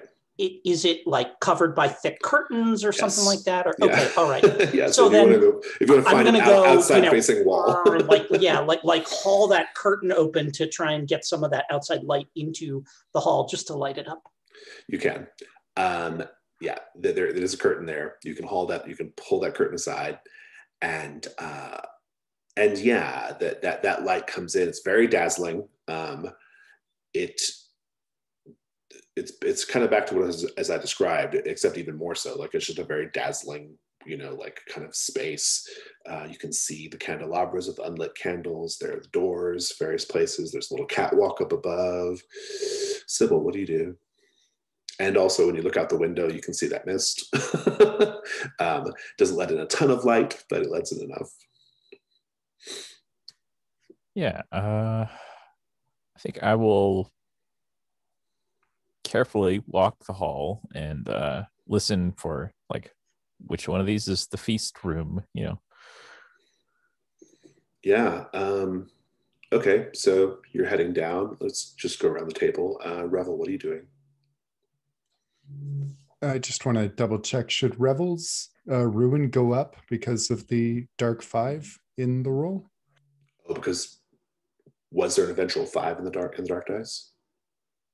I can't remember. Because he helped, and it does have a 5. Yeah, it will go up. Yeah, I would say it's just probably like drained. You're just kind of probably drained a little bit from the magic. But yeah. But what are you doing now? He'll kind of rise slowly, a little more winded than he expected to be. And do we get a sense for what direction Isabel headed off in? Kind of. I mean, just down the hall generally, I guess. But yeah. And is there a way up to the catwalk that we can see, or is it No, that's not behind from the wall? here. Okay. Yeah. You do, however, see if you you'll notice people occasionally walking across the catwalk, going back and forth. I don't like how exposed we are, but I think I can get us up to that catwalk. All right. Do you have any sort of particular objection to these doors here? We don't know where Isabel went. I suppose that's true.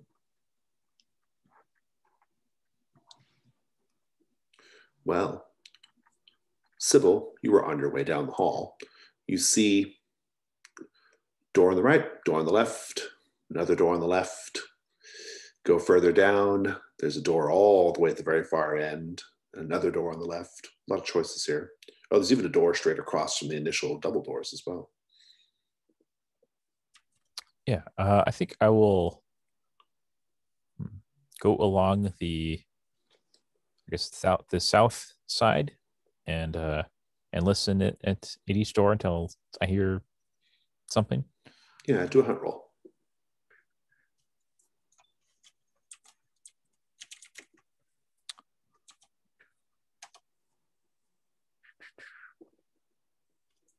Three.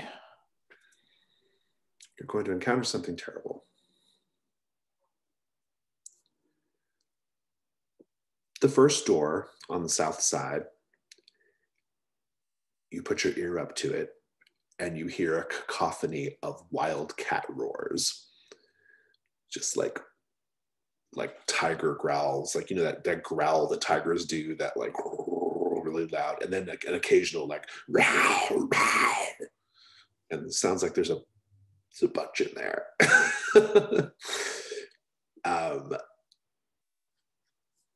Assuming you keep going. Yeah, I'm not gonna open that. And you go to listen at the other door on the south side. That one, actually, there's no sound at all coming from that one. Just dead quiet. Let me go over to Horagust. Horagust, what are you up to?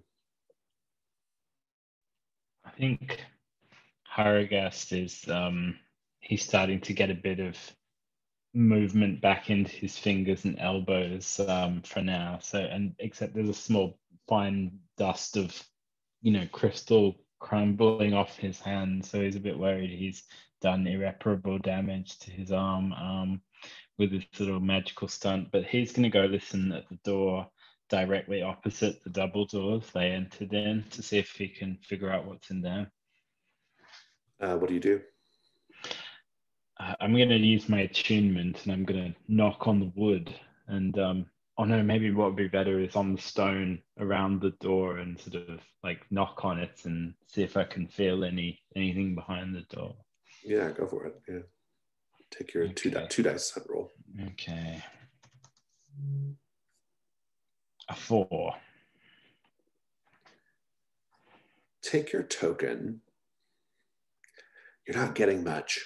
And the reason why is because the wood is not of this world. Stonework is not of this world. You don't know the language of this stuff.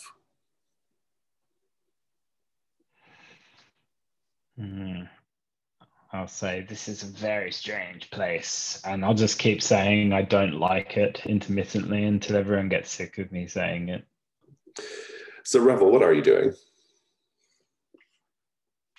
He's going to reach into his bag and pull out a rope and his grappling hook.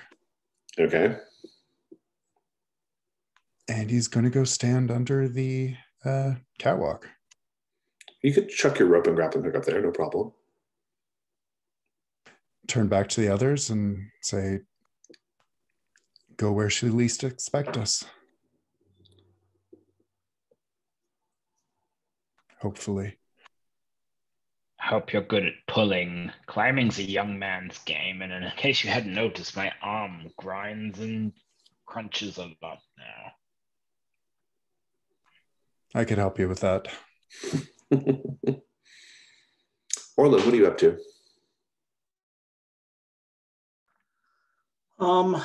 I think I'm going to go help Rebel with our climbing up here. It's a little ways up. I mean, like it's probably like it's not a huge like climb, maybe 12, 15 feet, if even that. I mean, Rebel's got grappling hook. I've got 50 feet of rope. Yeah, you can all eventually get up there. You know, tie it off, and I think like this doesn't need to be complicated. We can just kind of throw the grappling hook all the way over it, you know, and then when it comes down the other side, we can just hook the hook into the rope itself and just climb up that way. We don't need it because we can loop it over and catch it. It doesn't require that it's secure onto something on the catwalk itself proper. Correct. Yeah. Getting up to the catwalk is not a problem with the right equipment, and you have the right equipment. It is just a catwalk, just a little narrow walkway, basically, and you will see somebody coming from the north side. It is a translucent man, but not like the translucent men from before. This is like a literally translucent, like you can see on the other side of him. And not quite a man, a creature that you don't recognize, actually. Big bat ears, quite prominent lower tusks, dressed in like servant's livery, but ghostly. But they're carrying in their hands very solid plates and cutlery. And they're walking towards you, and they say, excuse me, trying to get around you, except it can just walk right through you. And it does. Does the plate go right through? Well, he makes, can raise the plates. Oh, there we go. Okay. Oh, I like that. Kind of overhead as you do that. Are you headed for the feast, sir? Yes. Are you here to, why are you here in the servants' catwalk? We are here to participate in the feast, sir. Oh, the entrance is down below, that door right down there. And I look at the one that he points at. It's the one that was quiet that Sybil got it. Checked the southerly door. Very well. Thank you. It is our first time at the feast. Do you have any pointers for us? Well, you might as well come this way. There's no point in you climbing down again. Agreed. Thank you so much. I will be sure and tell your masters. Is someone going to do something about this rope? Is someone going to do something about this rope? Are we just going to leave that out? Tripping hazard and everything? I'll start pulling it up. Good. And he goes into this door. It leads to a little kind of raised area that is above the dining room, and he goes down the stairs to go set the table. What are you all doing? I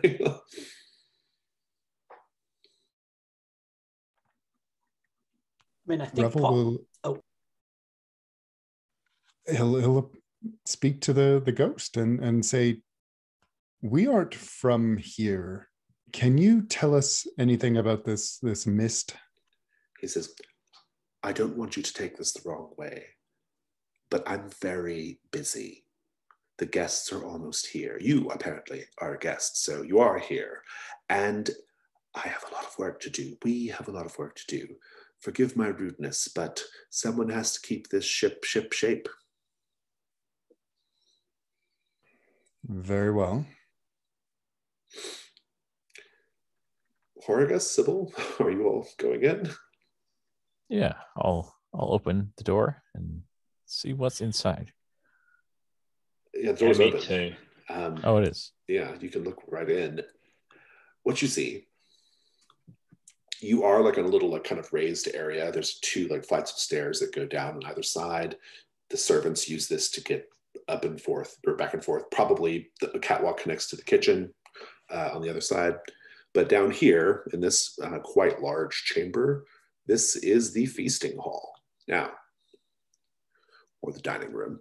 You'll see a dining room, and it's actually I would describe it as an advanced state of decay. The table it's unset currently. It's very dusty. There are cobwebs all over the place. The chairs seem a little busted. Nothing is very well kept. There's no food. And you just see this one ghostly sort of creature down there fiddling around with the plates.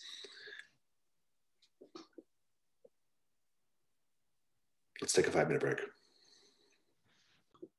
So, as I described,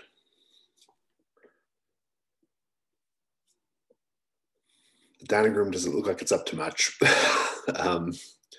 Dusty, kind of dingy, table's not really set. Even the curtains are like kind of like moldered and in shreds. Yeah, it's not great. Who was first in? I think it was Probably Sybil. I think it was Sybil. Yeah, because Sybil. So what do you do? I'll yell out to the servant, like, what kind of a feast is this? There's no food. He calls back. He says from down below, "Oh, it's coming. It's coming. Just come down and find your place. You're a little early." It's like, I don't even smell anything. Come on. What are you cooking? Oh, we have a fantastic menu prepared tonight. You're going to love it. Most of it. I mean, it's a numbers game. A lot of courses. You're not going to love everything. I see. And about the entertainment, who's entertaining tonight? Well, I don't know about entertainment, but and he setting things out. Says, he comes back up. Says, I have a lot of work to do. And he walks through you back to the catwalk, back towards the kitchen. I'll wait for the rest of everyone else, like, you're all there. I don't know if this will be a fruitful feast, as it were. Just Only one way to find out, says Orlin, and like looks back up over his shoulder. And as soon as the servant is like out of sight, I, like immediately focus my attention on the table, and I'm picking up forks and looking at them and kind of buffing them to see if they're real silver or just plated. And, like I'm looking for that. I'm looking to say, like, is this real silverware or is it as dingy as the rest of the place? It's very tarnished if it is. I mean, it's very, very tarnished. At a glance, I'll tell you that. If you want to go deeper, I'll give you a hunt roll, but. Oh yeah, I want to go deeper. Like I said, I'm gonna, bring it up and give it a little bite and see if okay, go ahead. Sure. Is it solid? Is it plated? Is it, whatever. Yeah. So, let me see if I've got any.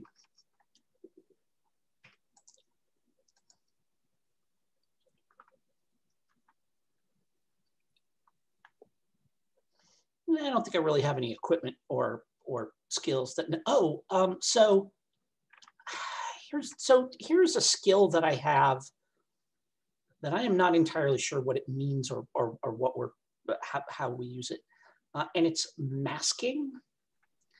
And is that for like when people are trying to conceal things or whatever, or? Well, so there's a skill called obfuscation, which probably is that. I don't know what do you suppose masking means. I don't know. Just look up the definition. I don't know. Like I wonder if it was like mask. Like I had funerary masks in mind with that because it goes with my Undertaker skill. But I don't know. It goes with your Undertaker skill? Yeah. So according to the internet, it could be several different things. It could be a recording technique in which a sound or message is recorded backward onto a track meant to be played forward. I don't think it's that. No, it's not like the Beatles Butcher album or anything. Yeah. I think it's probably more this, a process in which an individual changes or masks their natural personality to conform to social pressures. So you know what? Which is something Undertakers do. That's what they do all the time. Yeah. Cool. All right. Yeah. Okay. So, and you know what? I've kind of been role playing that sort of without you know, just sort of like ingratiating myself and being and glad handing people and stuff like that. So, okay, all right. Then I don't like, this is just a one die hunt roll as far as I can tell. I don't think I have anything that can help me, you know, determine the veracity of this or quality of this silverware. So.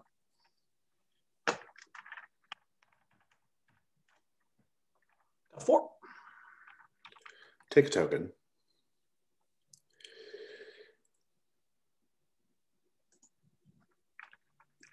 You are there checking out this silverware. I don't think you're able to determine if it's anything valuable or not, but periodically you'll look at the table and you'll notice that on one end, it's slowly changing,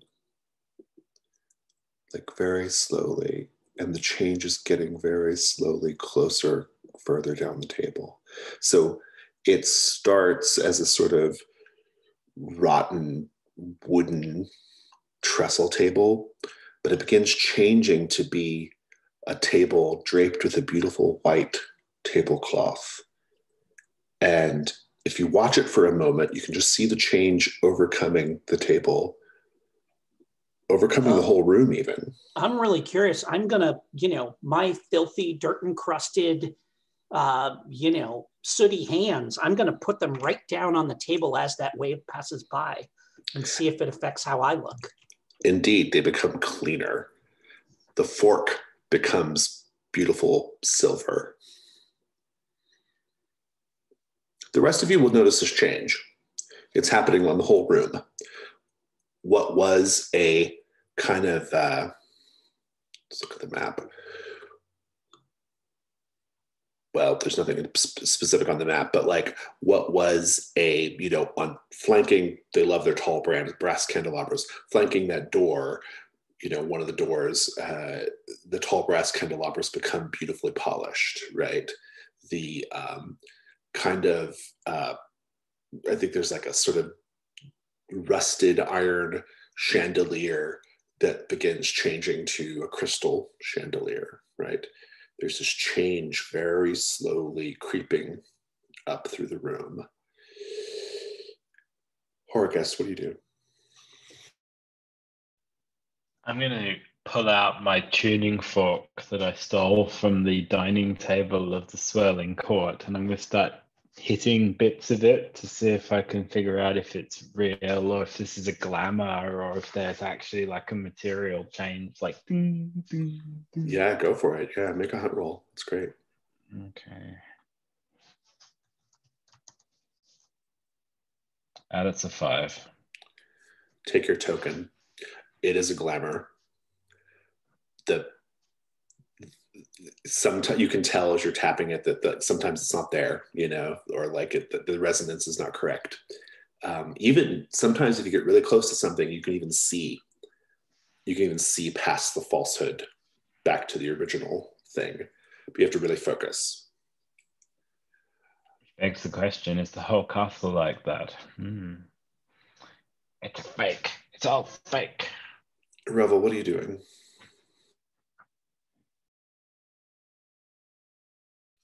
The servant went back up the catwalk? Yeah, back towards presumably where the kitchen is. I'm going to follow the servant. Huh. Let's cut to that. He goes through the door on the other side of the mirrored hall, the other side of the catwalk. There's some stairs that go down. And indeed, it leads to a kitchen, a large kitchen.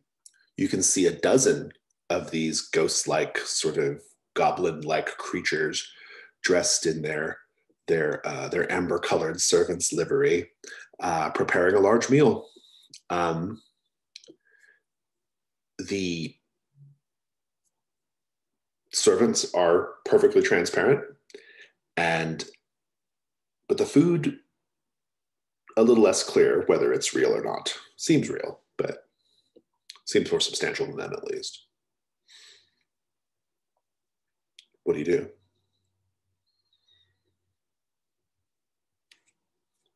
He'll just kind of slowly walk down the stairs, looking around and see if he can find a cooking station left unattended.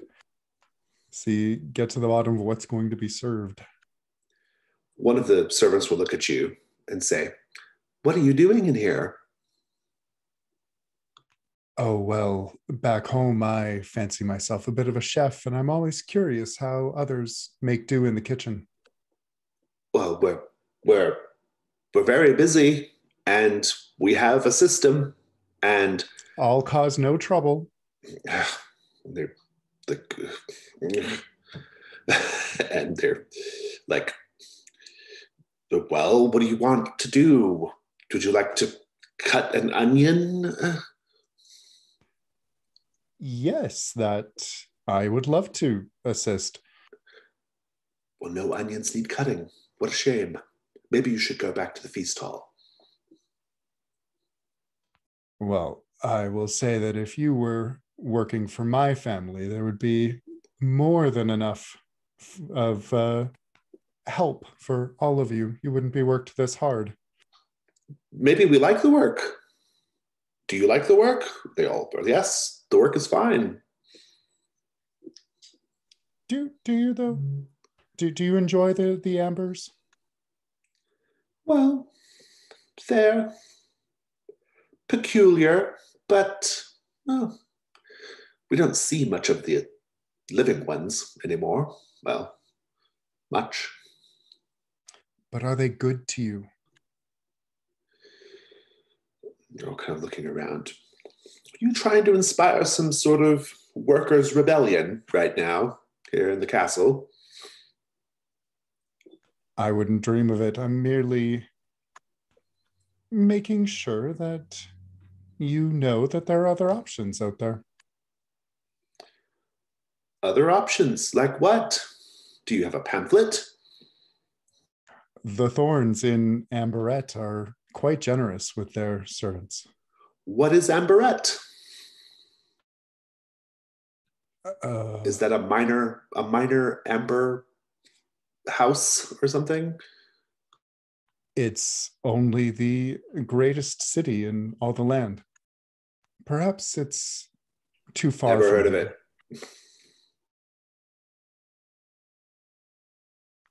Well, is there anything I can assist with? They all kind of look at each other. And they're like, sure. And we'll come back to this. Meanwhile, in the feast hall, Sybil, what are you doing? The room is gradually becoming more and more ready for service. Yeah.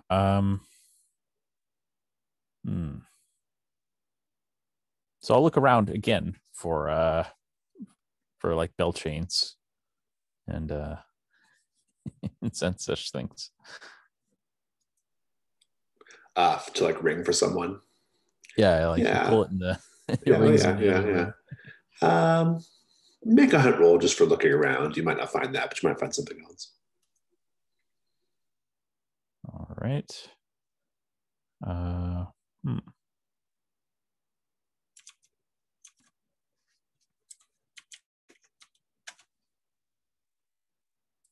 You too. You encounter something terrible. Let me take a look. What you might encounter.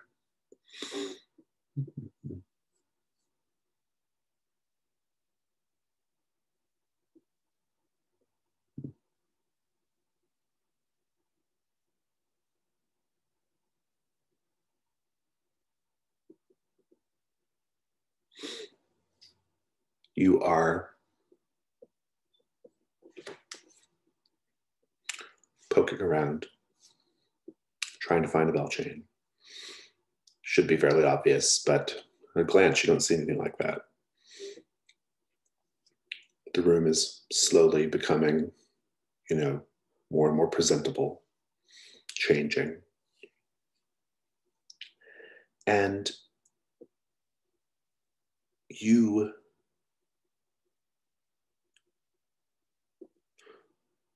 realize that there's something atop one of the chandeliers. If you look up to get a better look, you will see that a large dog-sized spider is clinging to the top of the chandelier. And its fangs, or its mandibles, are kind of opening back and forth, opening and closing. It's got rows of red eyes. And it leaps down at you. You are going to have to combat this thing. Everybody here, if you wish to combat it, you can. It jumps down. Please describe, whoever's doing the combat, please describe how you're vulnerable and roll a weak point.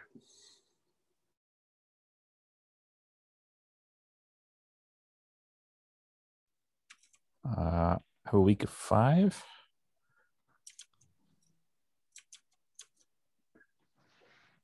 Yeah, I think I'm trying to dodge out of the way and maybe get back at it with my sling. Trying to get some distance. Yeah. Who else is fighting it? Horgust, you fighting it? Yeah, I think Horgust is vulnerable because he's so intent on his tuning fork exercise that he's completely not paying attention to what's going on around him. Nice. What's your big point? 5. All right. I'll jump in as well. Mm-hmm. How are you vulnerable? Well, I'm vulnerable because I've already sat down.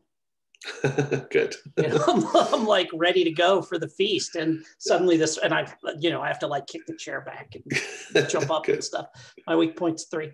Fabulous. Let's do a combat 3. Sybil, go ahead and roll combat 3. You were looking for 7.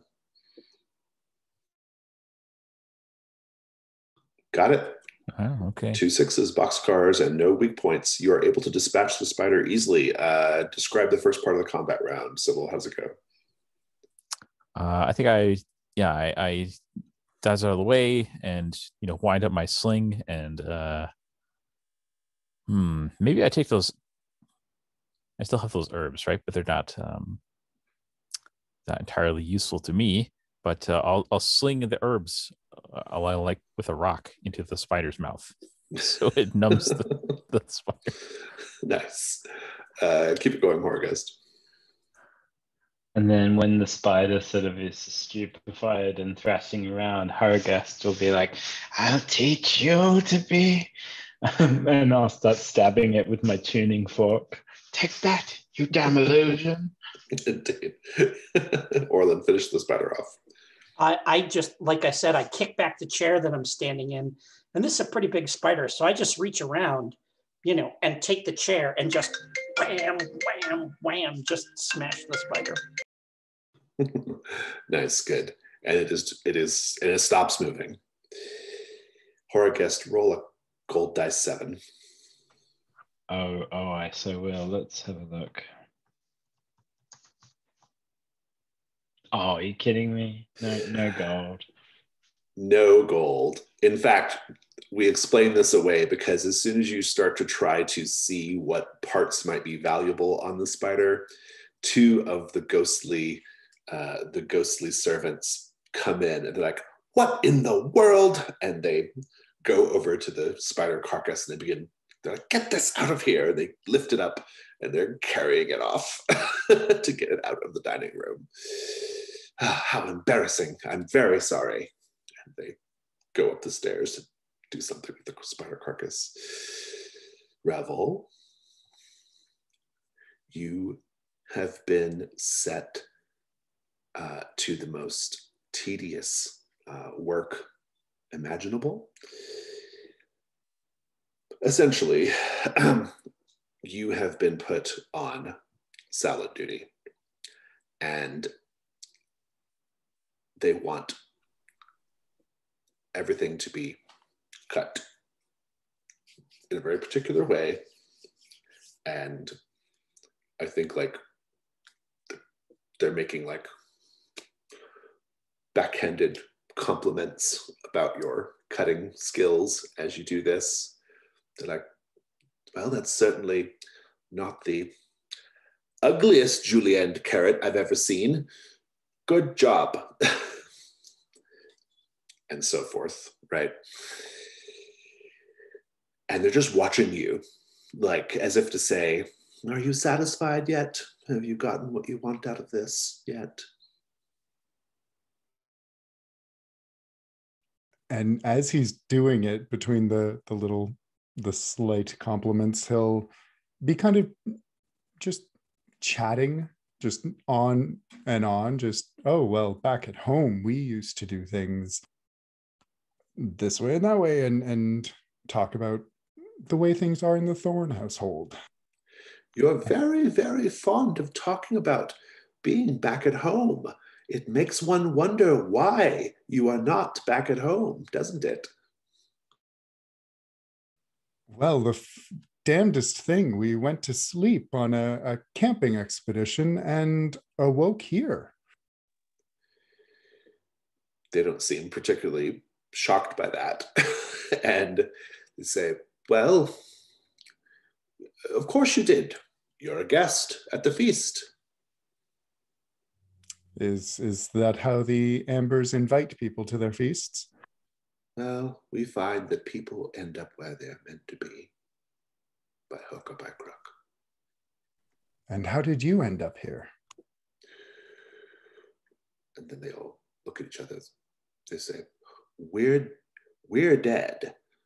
We're ghosts. We can't leave. It is our haunt to be here doing this work. Well, and he'll kind of pause in his cutting and say, you're very forthright about such things. And they just kind of look at each other like, oh. Are you almost done cutting those carrots? Yes, I suppose I am. I'll kind of push it away. Splendid. You did a really, really interesting job. Aggressively adequate, I'd say. Well, I hope it's not too much trouble for one of you to go up behind me and finish off. And they take over, redo the carrots right in front of you. Well, I appreciate your hospitality, such as it is. And so, back in the dining room.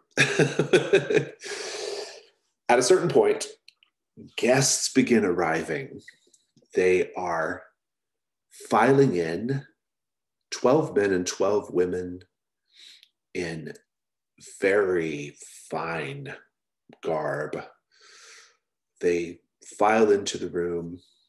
They're coming in through mainly, really only the door that connects up with the main hallway, the mirrored hallway. They're coming in. They're filing in. They are faintly transparent, much like the servants. Most of these guests are human, though some are other species that look somewhat familiar to you, but you don't quite recognize. They look mostly human, different sizes mostly. And they come in and they all take seats. You will notice that there are empty spots with name tags and your names written on them, including your actual name, Revel, not the fake name you've been using. What do you all do?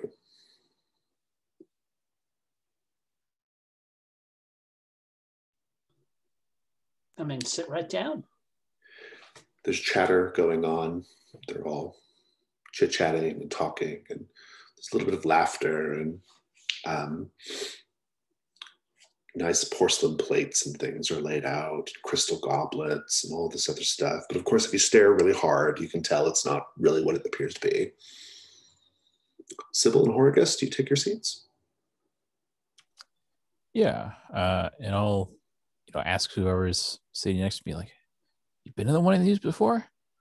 What's the food like?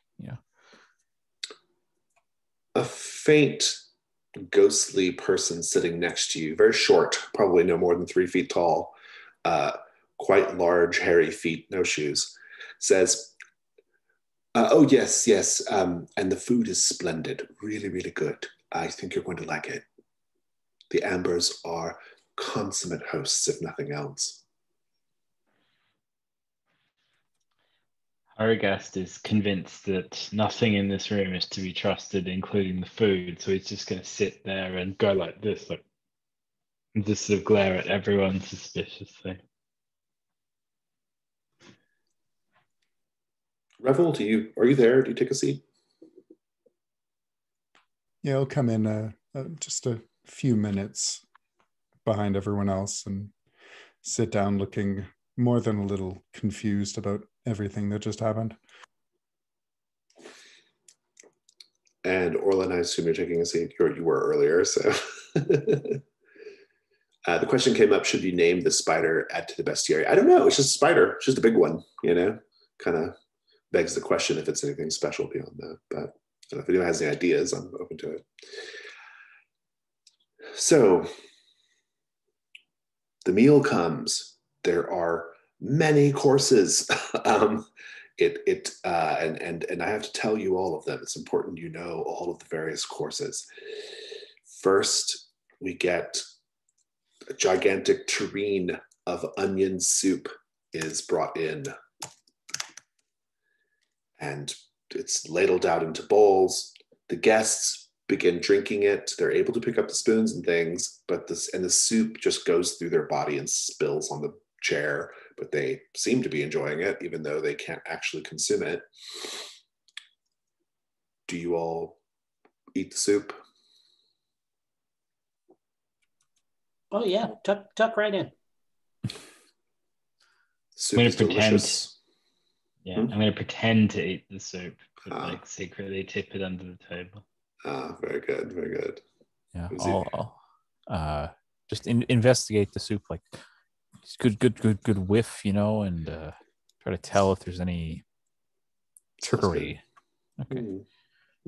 I'll give you this for free. It smells good. It smells like onion soup. Rich, savory. All right, I'll eat up then. Revel, do you eat the soup? I do. Then comes a wine course. The wine is a special vintage produced by the family.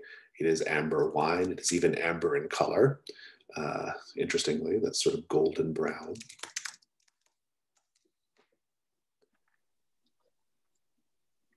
Can I spend one of my hunt tokens here to tuck a bottle of that into my Absolutely, yes. pack as treasure?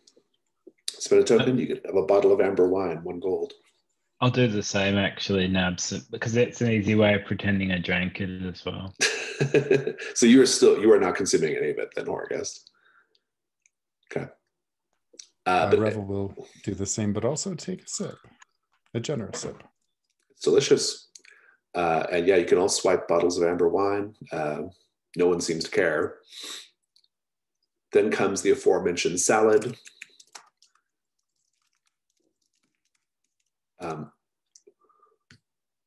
Horgast, Orlin, and Sybil, you'll be aware that it features probably the most beautifully julienned carrots you've ever seen on a salad. Then comes a main course of roast beef.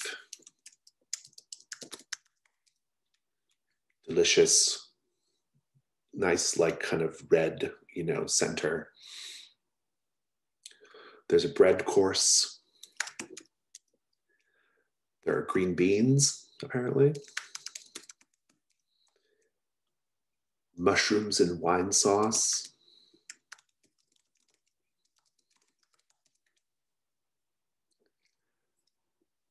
Then comes just some regular red wine. It's going on and on. Dessert is an apple strudel. which I personally love. And then you finish it with brandy. It is a pretty fabulous meal. Everyone who partook of the meal, I need you to tell me which of the courses was your favorite and which was your least favorite. And let me know in chat, please.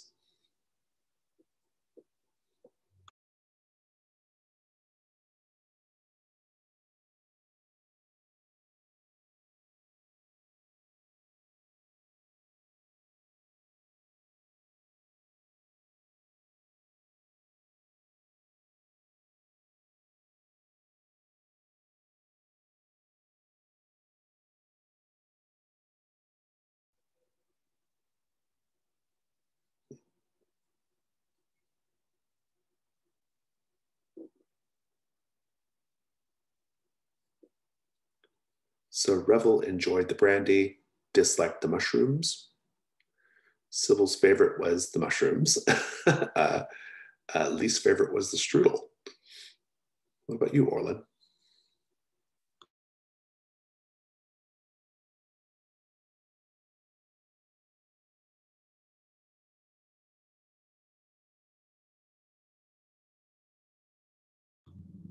You can just tell us that out loud, Orlin. There's no reason for us to be private. When you said in chat, I thought you meant like there was some kind of secret behind it. Oh, well, I was going to kind of play it that way, but you guys can just say it's fine. All right. My favorite was the green beans, which were a staple of my days as a gentleman farmer, but which I'd not had since my farm fell to plague. And so they're just a delight.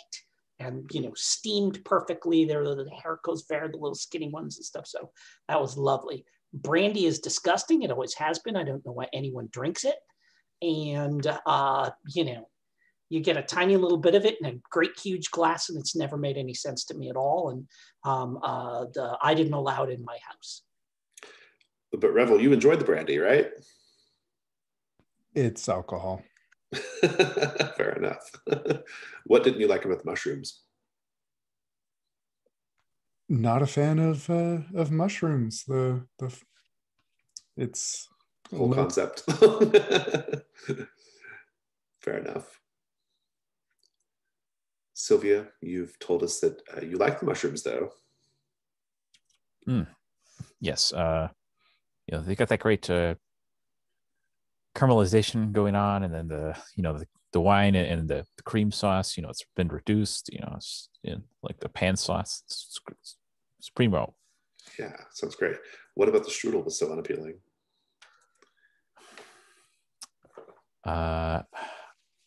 Is this a raisins, no raisins thing? I think Sybil just doesn't like apples. Like, it's just apples are not good, you know. The devil's fruit.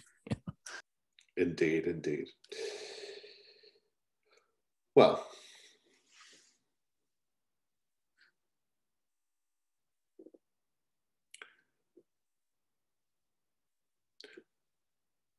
Revel,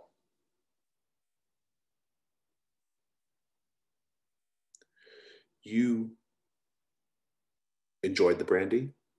It was warm, it filled your belly, and gave you that nice, pleasant buzz. And it's great. You dislike the mushrooms. And that's probably because, well, let's face it,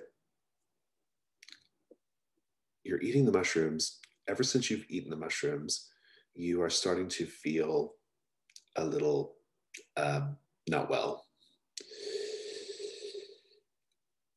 I don't know how much you know about fungi, but you generally avoid the red-capped ones with white dots on them. Not in Castle Amber. They were cooking with the wrong mushrooms, and you can feel yourself, as the dinner wears on, getting kind of sick. And yet, Sybil, you love the mushrooms, and it was an unusual choice for a mushroom, but didn't affect the flavor, and you feel fine.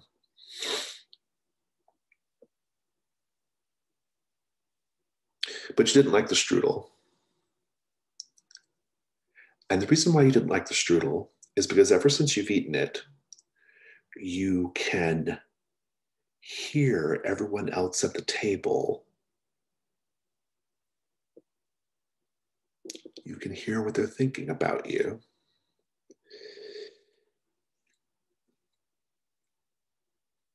A particularly beautifully dressed noble woman smiles graciously, and you just hear her in her thoughts. Oh, what a tragic choice of shirt they're wearing. Maybe I should say something. I don't know. They're probably completely hopeless. And another ghostly man raises a glass at you, Sybil, smiles and says, "To your health." And instead, he just says, "Oh, they are really in for it, aren't they? They have so many terrible things to look forward to here in Castle Amber. I hope you enjoy your last meal." You can hear what all the guests are saying. You have a condition of telepathy. Write it down in your conditions.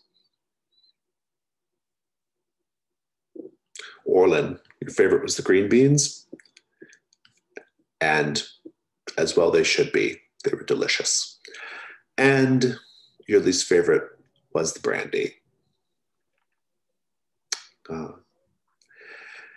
The last part of the meal, I think the reason why you don't like the brandy is because as it goes down your gullet, you see yourself becoming translucent like the other guests. One of the other guests says, "Oh, seems like you may be joining us for future feasts, friend." Not if I have to drink more of this brandy, I say. Well, and Revel, you're very, very ill at this point. I think you throw up at the table. And there's an awkward, like, are you going to do something about your friend? You clearly need your help. Or a guest, what do you do when you see that Revel's getting violently ill? Let me think about this. I think I'm going to unfold the contents of his stomach to purge his system. You're going to do what? Oh, unfall. Good, yeah. Unfall ritual, I like it. Yeah. That would actually probably work for Orlin too, because Orlin, the brandy is making Orlin turn into one of these ghosts, right? If you want to do it on both of them. Could we treat it as a single ritual? Absolutely, yeah, absolutely, yeah. Yeah, and like I said, unfalling the food out of their system. Okay, yeah. And I think for my skill again, I'll say that I have rituals as my skill. Well, so what could go wrong? Mike, Jim, Drew. Well, it affects all the guests. Oh, interesting. Well, except they're all like translucent. All their food's just on their chairs. So. Except, well, and then it could, I mean, all the guests meaning like Sybil, him, and it's not just what we just ate, it's everything explosively. Yeah, fun. I think probably what could happen here is just maybe it's just too powerful and the whole room just becomes like kind of gravity reversed and it's just a big mess. Any other thoughts? That's what I was thinking. Everyone kind of goes up to the ceiling. Yeah.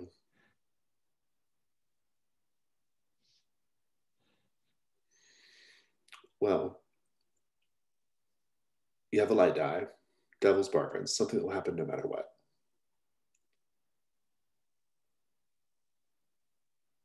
And I think I'm going to retcon this. I'm going to say that Revel did not throw up because doesn't really work so much with trying to like pull the poisoned food out of his body. So we'll just say that didn't happen.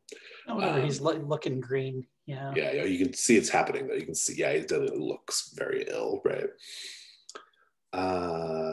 Okay, Devil's Bargains. Who has an offer?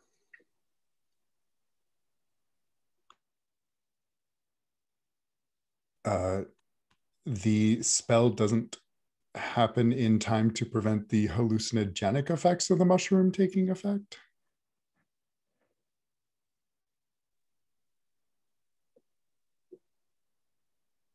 In short, Revel's going to be kind of useless for a bit. I see. You're like kind of gotcha. Interesting. No matter what,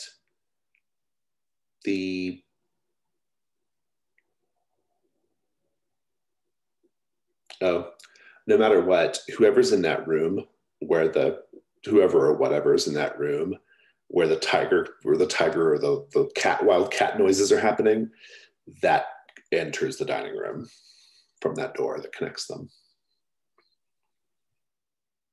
Mine is that regardless of the outcome, this will earn us the like contempt and scorn of the servants forevermore.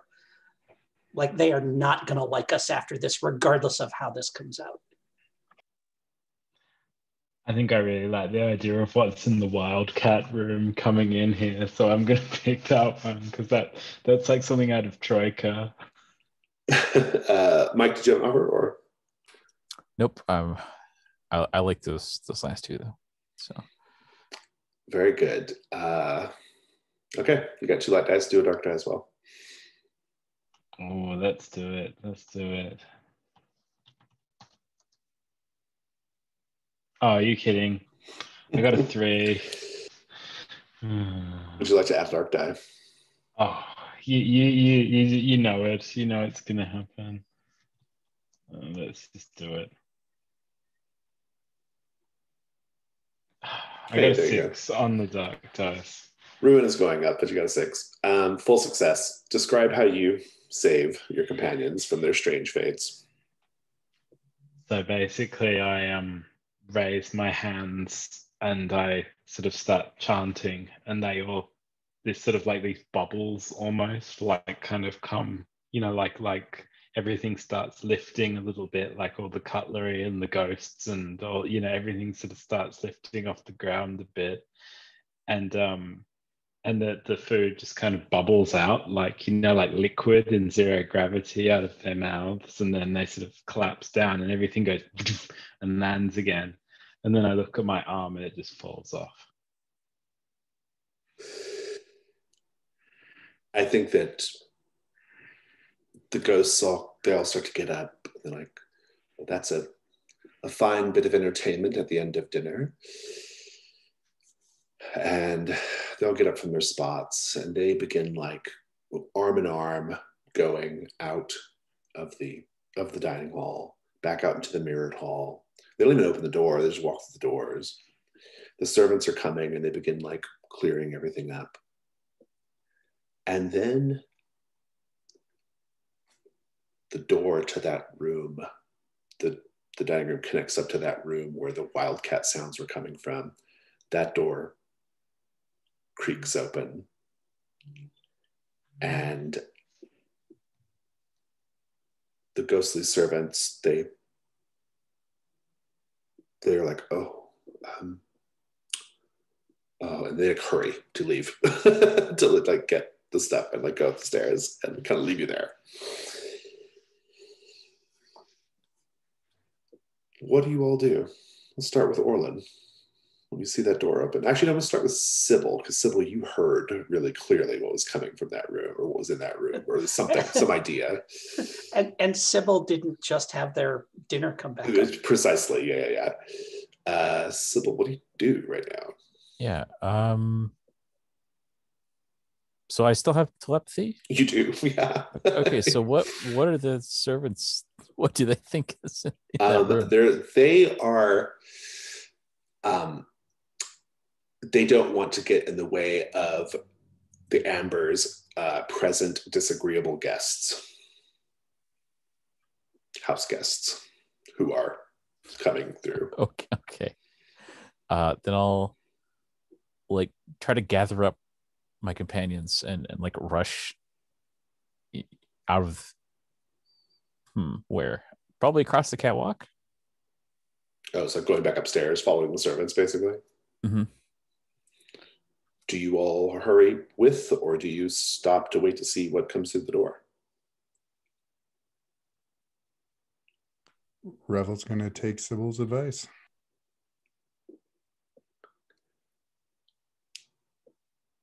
Orlin and Horgus, you leaving as well? I will. I'll gather up my now calcified arm and stuff it in my backpack and rush off, clutching at the stump of my arm. Indeed. As you, whoever's last, we'll say it's Orlin. And that makes sense. I mean, like I kind of look, and then clearly the consensus is that we're leaving. So I might be caught kind of halfway in between. So yeah. You see a pair of quite large humanoids come through the door. They are wearing fine, brilliantly, or like vividly decorated and dyed leathers. And they have the heads of great cats, tigers. And they have weapons on their hips, and they step through, they walk on two legs, but they look like heads of tigers. And they come in and they're like, oh, we missed the feast again. And they sort of like growl and grumble. And then they're kind of just like kind of tossing some plates here and there. And they're like, we'll get it next time. Come on. As it happens, my friends, I saved a bottle of wine from the feast, and I will haul out my bottle of wine. Perhaps we could share a drink together. There is a good man. It's good to meet someone in this damnable house after so long who knows their stuff. So... and I will approach them with the, and I'll just grab a couple of, whatever goblets off the table and kind of set them down, and I'll pop the cork and I'll start pouring. And I get that this means I'm using it as equipment instead of being able to turn it in for a gold later. So that's totally cool. Sure, yeah. But I am saying, with your resplendent countenances, sir, you clearly do not resemble any of the Amber family that we have met so far. Perhaps you are a particularly attractive offshoot that we haven't had the pleasure to be introduced to yet. What a charmer. And then they call to their other friends in that room, and there's like fully 6 of them, and they all come in, they all file in, these like large cat people. And they grab goblets or whatever's around, and they take your wine, and they're drinking up, and they're saying, well, this is fine. It's a fine vintage. What are you doing here? We find ourselves here quite unexpectedly. We were traveling to a location where we had hoped to find treasure, adventure, that sort of thing. We are men of the road, and we went to sleep. One of our companions was tasked with keeping watch, but alas, when he was distracted, we were brought here. I believe the remains of our campfire still rest in the carpet in the foyer. Well, you should do like we did and ask Stephen Amber yourself whether you can make one of these rooms your lair. We like this one over here that we've shacked up in, made it comfortable. We had to get rid of all the furniture. Have you met the boxer next door? With your sturdy frame, sir, you could perhaps take quite a bit of his silver. Yes, John Lewis Amber. We know him and we hear him frequently.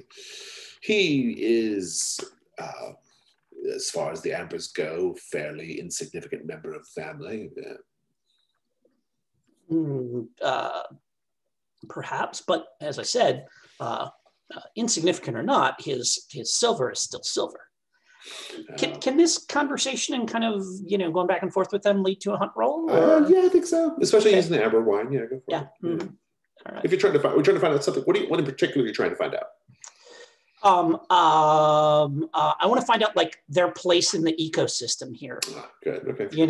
Like do they just sit in that room all the time? Do they go out and hunt? Do they, like they got to eat somehow? How does that happen? I think when he says that thing about a lair, I'm like, tell me more about how, what it means to have a lair here when you're not a member of the Amber family. So yeah, let me go ahead and do a hunt 2 here. I got a 6. Take a token. They explained to you that they arrived at Castle Amber a number of days ago, and that they were looking for lodging on their way en route to somewhere else. And then the mist rolled in, and they haven't been able to leave. And so rather than skulking about and trying to, they did their best to basically try to fit in. And so they actually sought permission of the Amber family to stay here, to claim a room for their own.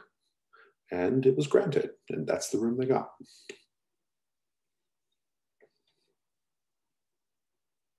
And I kind of, wave to my friends as they're heading out and then, please join us, my friends, come down. Let me introduce you to my traveling companions, I'd say.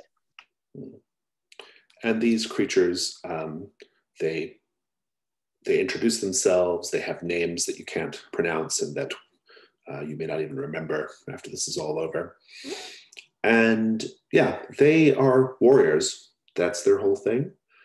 They're always seeking like a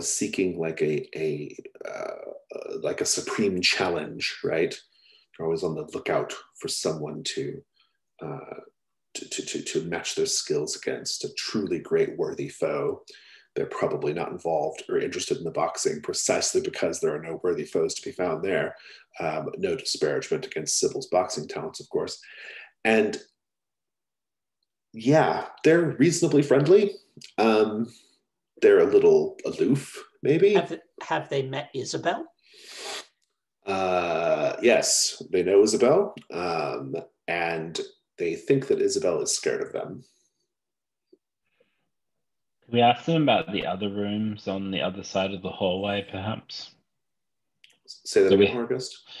Can we ask them about the other rooms on the other side of the hallway that we haven't been to? What's in those? Yeah, well, the kitchen's straight across, and then next to there, well, at the very, very beginning of the hallway, they haven't investigated that part yet. They were sort of warned away from that part of the house. That's those 3 little tiny rooms on the western side. But then there is a bedroom, and there is, I have to look. Oh, it's just 2 bedrooms on the other side. Now on the map, of course, is a 3rd thing, but you can't see that because it's behind a secret door. And they're not aware of it. But there are 2 bedrooms in the kitchen, and then these like little kind of tiny little like auxiliary rooms, which they have it on good authority not to go into.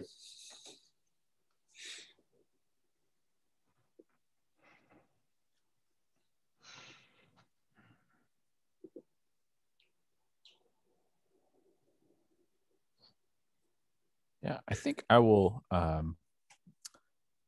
try to get some information out of them. Basically, gossiping about what is the most salacious rumors about this place, and hopefully they will say one thing and think another. You can do a hard roll. Yeah, see what they give up. Go for it. Okay. So can I use my trickery skill? Sure, yeah.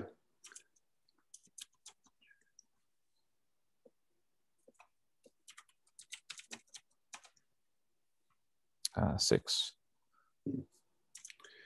Take your token. They will tell you that in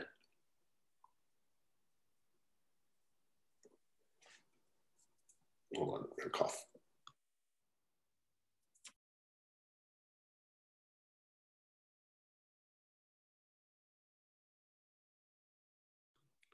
They will tell you that in one of the bedrooms there is an Amber named Janet Amber, but they haven't seen Janet come out of the room in about 2 days at this point. And they think there might be something going on in there. They don't know for sure. And one of their numbers has gone in to actually look and see what happened, but he won't tell the others. And he seems very amused by what he saw.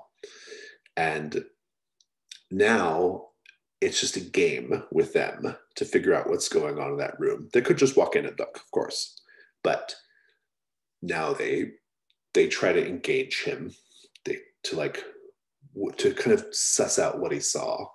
And he gives them clues periodically, but they haven't guessed it yet.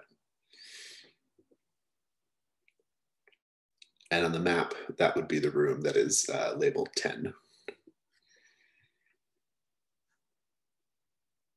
where Janet Amber is supposed to be.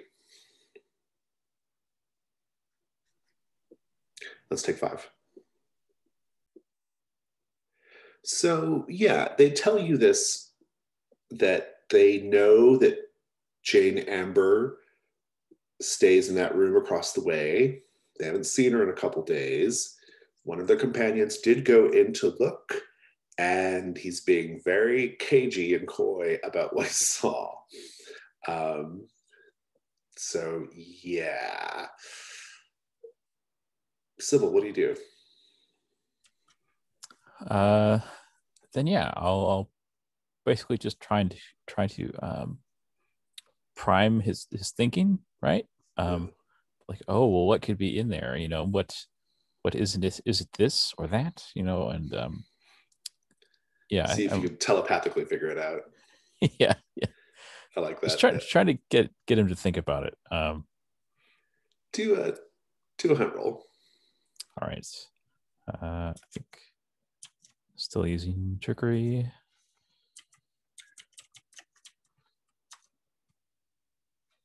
Another 6. Nice. Take your token.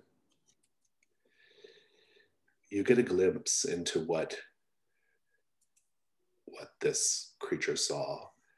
He snuck into Jane Amber's room, and he saw a large, hulking creature, like 7 or 8 feet tall, very wide at the shoulder, muscular, filthy, basically cracked open Jane Amber's rib cage and was eating the guts and the meat from her on her bed. And then he watched it for a time, and it took Jane Amber's nightcap, or little night stocking, put it on its head, carefully, gently, even looking in Jane Amber's mirror, blood and viscera dripping from his hands and mouth.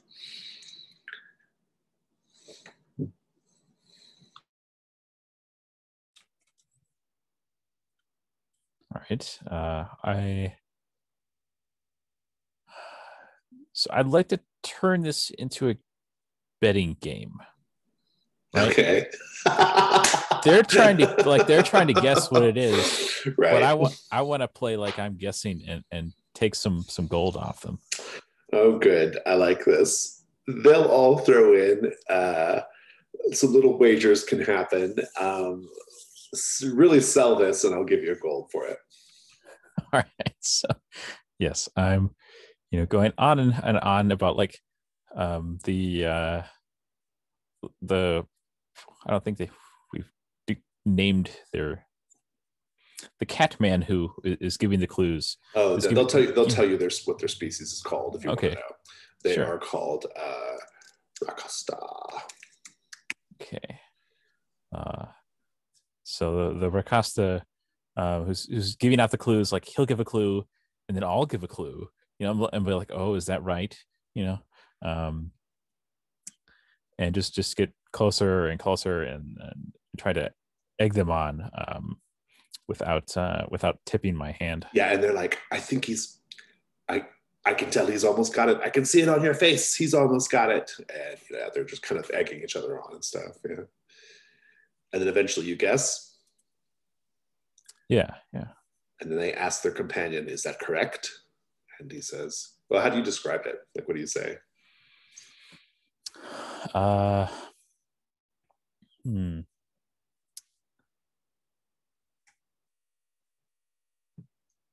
See, what are those caps called? Besides a nightcap, like.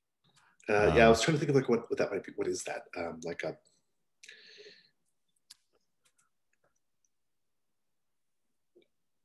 Yeah, I don't bonnet? know. A what? Like a bonnet? No. Oh, no, bonnet's good. Yeah, you say bonnet. Sure, yeah, bonnet's sure. good. Yeah. Okay.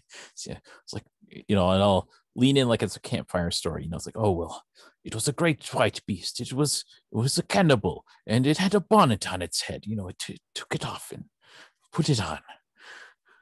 And he confirms that you're correct, and the rest like send up a cheer, and they toss their coins at you. One fair and square. It's equal to 1 gold. You can mark it. Okay. Do I spend a hunt token to get that? No, you can have that for free. Okay. No, all right. I like your plan. Rebel, what are you up to right now? I figure he took a swig of his wine and kind of rinsed around his teeth before swallowing it. And then he's probably flirting with someone. Yeah, I mean, you've got your choice of very fine-looking cat people. Rakastas there. Yeah, I think they might want to know, like, maybe one of them has like a sort of tell me about the waters of your home world Usul moment with you, right? Like, what is what's it like where you're from? Revel will kind of be trying to ingratiate himself with them, get close to someone, and then if they need help, they have someone to call. Good. I think you're all pretty well in with this group of Rakasta at this point. I mean, they're good natured. They're stuck here like you. They are content to. I mean, they do spend a good portion of their day sleeping, and so they don't really have to get up too much. If you look in their little room, they have moved all the furniture out, and it's just like bedrolls and pillows and cushions on the floor that they kind of lounge about on or whatever. They're just waiting for the mist to rise, sleeping away the days. That's my favorite way to spend them. Yeah. I mean, I think since we've all,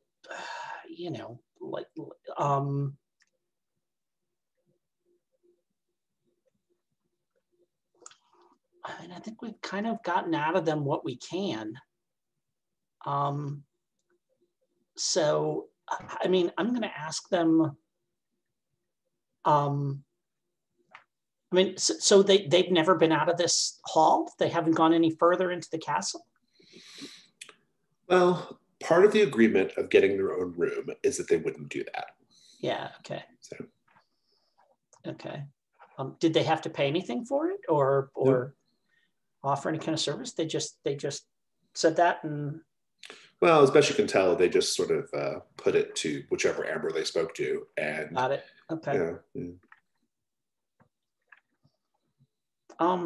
Yeah, I mean, I think then just, I'm gonna say, well, my friends, I mean, I think I don't know if the rest of you are as curious about the fate of Janet Amber as I am.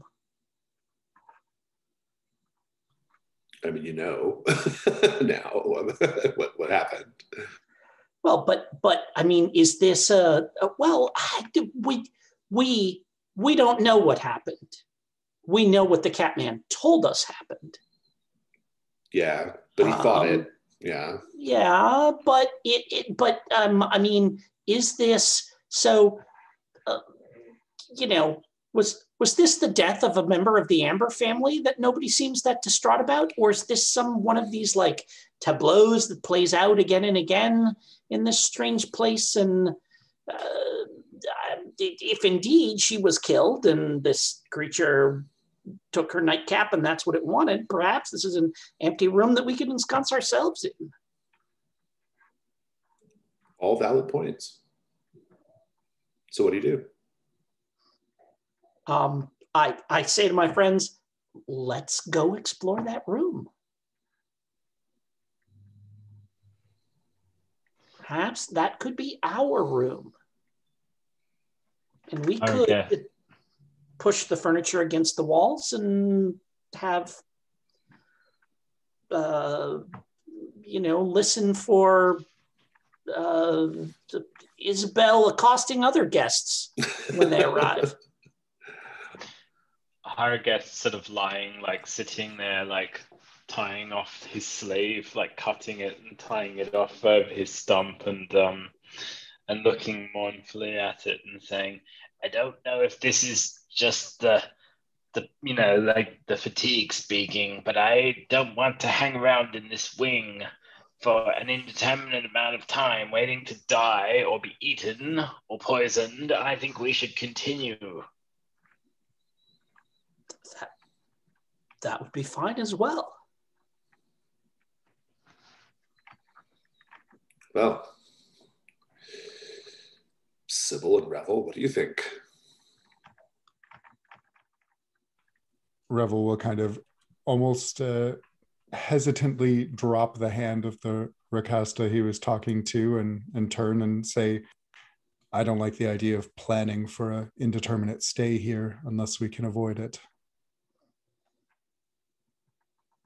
Let's move on, see if we can find our way out of here. Indeed. Sybil, any thoughts? I think, yes, Sybil goes on about, you can open the door and I'll wait out here and see what happens. But, maybe I tell you in whispers, like I saw that thing and you don't want to deal with it. Oh, Sybil actually saw it. So sorry, as a player, I misunderstood that Sybil actually saw that. Yeah, she read. Okay. His mind. Yeah. This was telepathically that they. Yeah. Okay, so so it's not just that the story was related to them. It's that they actually have a picture in there. Picture of what they saw. Actually, what it looks like. Got it. Okay. Sorry. So as a player, I didn't. No worries. That connection there. So, very well, I say. Then, the rest of Castle Amber awaits. Walk out into the hall and down to the end, and just pull on that door. Like heading towards the east. Yeah, towards the center of the castle, or whatever, further in. Indeed. The door opens. it opens up to a, well, I should just read it to you because it's a lot to know.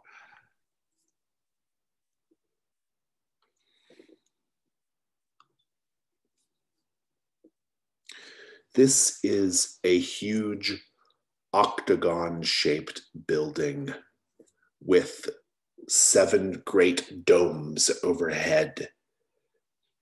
It is an indoor forest. The domes up ahead, which are exposed to the sky, there's no mist up above. You can see the sunlight coming down.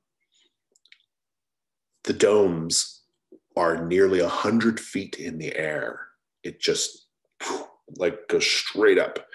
And there is, this room is just, there are many trees. Some of these trees they look like they go as high as 80 feet. I mean, like great, big, enormous, towering trees. Plants, grasses, bushes. It's very thick. You can't see very far ahead of you. You can only really see above. And otherwise, it's just foliage. But there is a path, and there is a new set goal.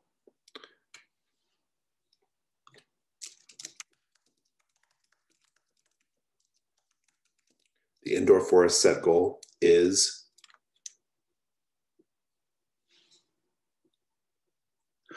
safely reach the blood-stained arch.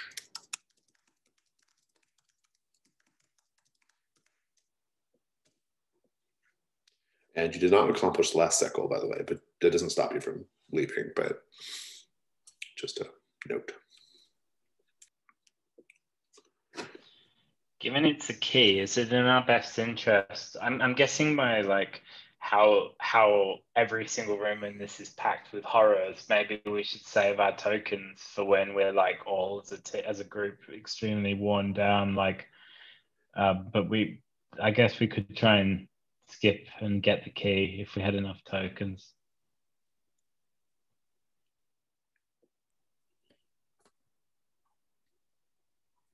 I mean, it seems like the key would be useful later, right? Goes to something. So it's clearly important because it's set goal.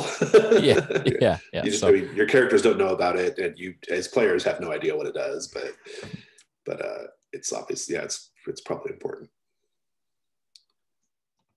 Yeah. So I mean, I could spend 2. That's fine.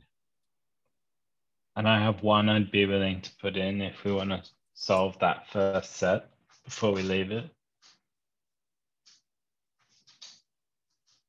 Might be wise to have that have that sorted when we run into a silver door. Tokens are spent, and I will tell you, you see finally Sybil, a bell pull, or at that end of the hallway near the door to the indoor forest, and tied around a velvet rope. Around it, there is a silver key.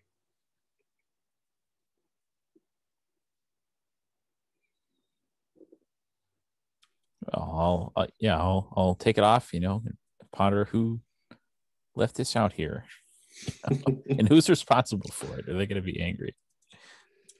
You take the key. Are you all going inside the indoor forest, or are you going to go search the other rooms in the West Wing?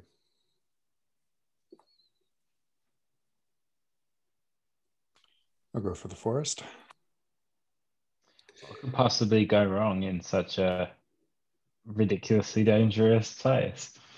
I know, this, like I've said, it's huge towering trees, very, very thick overgrowth or undergrowth, very like lots of thick hedge, tall grasses, a cacophony of animal sounds. I mean, it's like you're walking through a jungle cafe, except it's an actual proper forest. There's Can I ask a little point of clarification? Sorry about the what it looks like. Yeah, let's go ahead. Yeah. So with the roof, with the domes, you said open to the sky. Did you mean like they're like a greenhouse, or are they literally just there's nothing? They're glass. They're glass domes. Yeah. Okay. So it's like a greenhouse. Yeah. Okay. Yeah. Sorry. Thank you. No, it's okay. So you can you have your set goal, safely reach the bloodstained arch. 1 foot forward. If you're staying on the path, you can. That's one thing. You can also leave the path if you prefer to just go wander off the path. That is an option as well. You took the first move here, Orlin. So what do you do?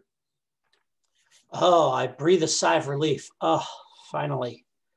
And, I pause for a moment and breathe in the scent of stuff here.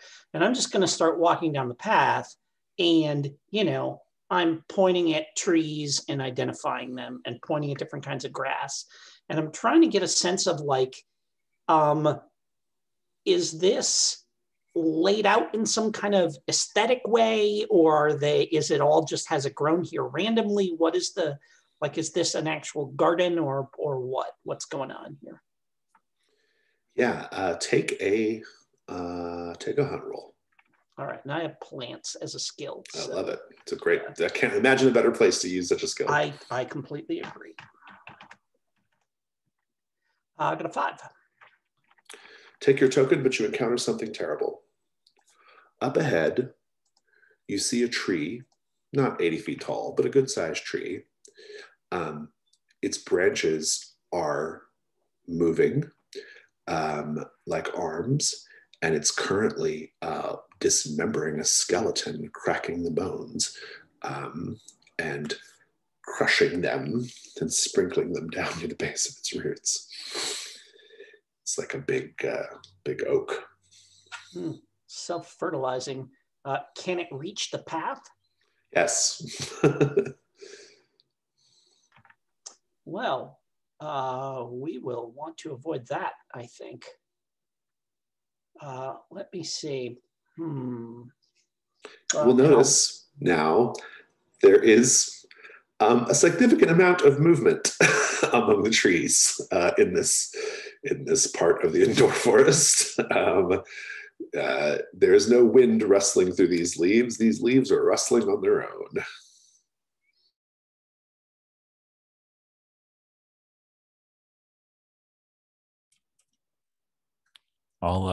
I'll take my sling, right, and maybe bounce a rock off the path up ahead.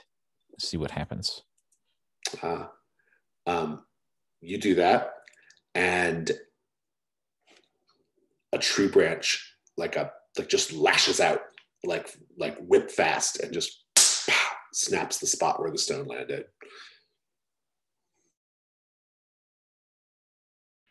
Can I ask, what's the path made out of? Like what on the that we're following? Slate. Can I commune with the path and ask it to protect us? Yeah, well, so this could be a hunt roll if you're or a risk roll if you're trying to actually accomplish a specific task, or if you're just trying to communicate with them, that's probably a hunt roll. What do you think? I think I'm more just trying to get information basically. Okay. So like attunement, yeah. Okay. I got a 4. Again, the stone is foreign to you, but you get the distinct impression that this is a place of many horrors and many beings. Even you are not even close to the only sentient creatures in this forest. The stone will convey that to you. Revel, what do you do? Revel's going to take out one of his torches and light it. Okay. And actually his last torch. And he's going to approach very cautiously, holding the torch out in front, and see if the tree moves away or... Very smart, very wise.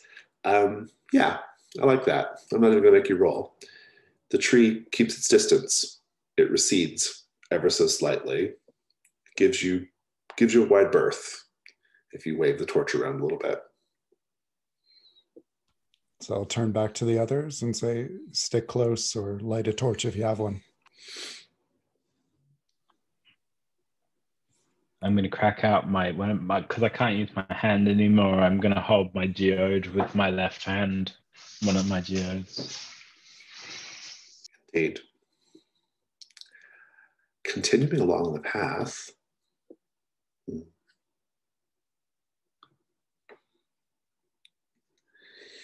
you can continue along the path till you get towards kind of more the southerly portion of the indoor forest. And you are distinctly aware of shadowy forms creeping about behind bushes, between trees, clearly following you. You've noted them for a little ways. You can hear them rustling the plants as they creep about behind you. Sybil, what do you do?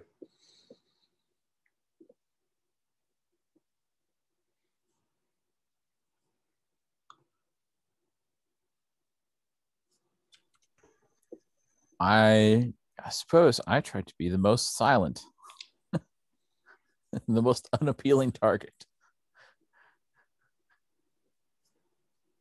What about the rest of you? Do you just ignore these, whatever these things are that are creeping about in the shadows? Do you challenge them?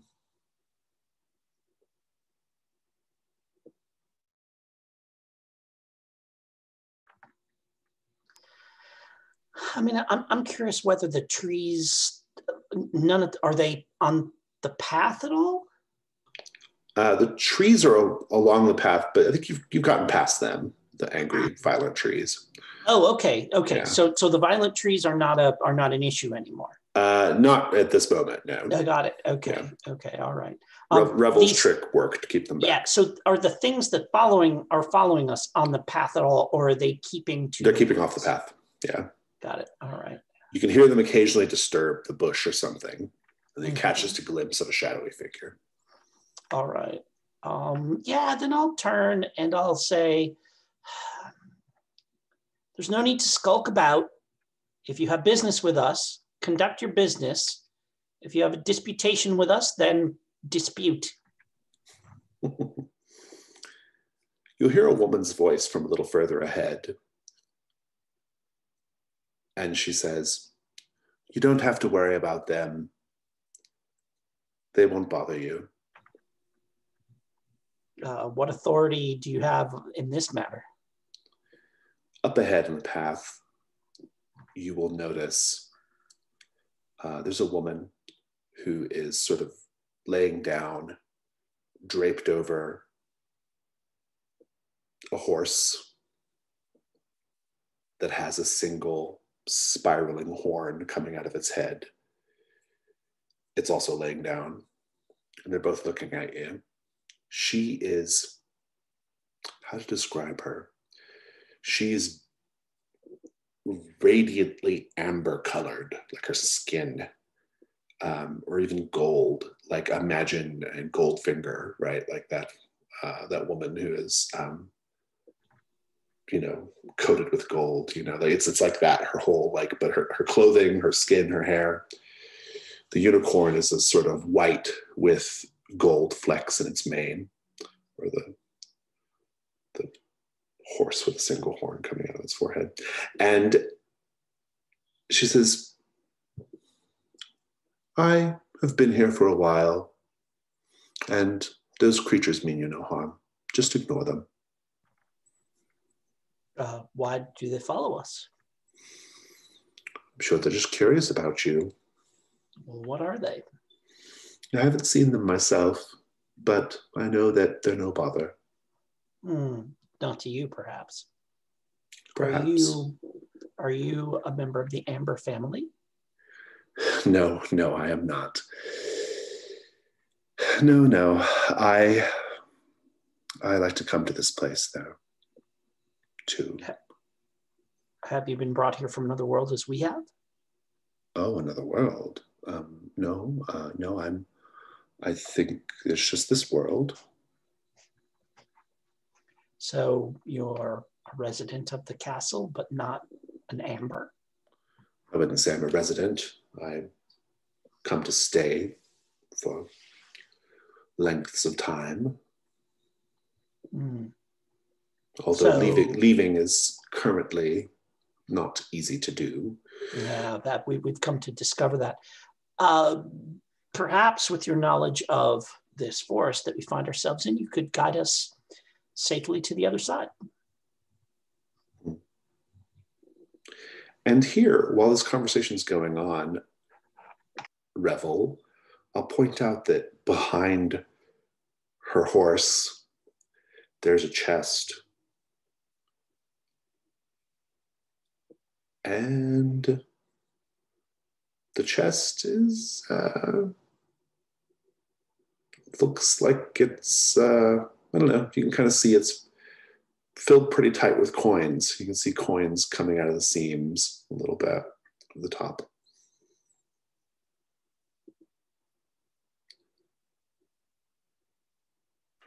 Revel will point that out to Horagust and Sybil and say, that looks an awful lot like bait to me.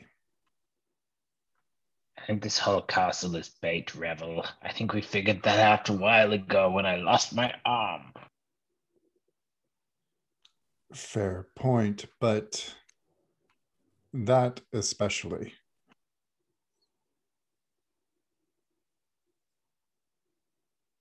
It reminds me of one of those little lights on fishes that live in the deep ocean that they use to lure you in.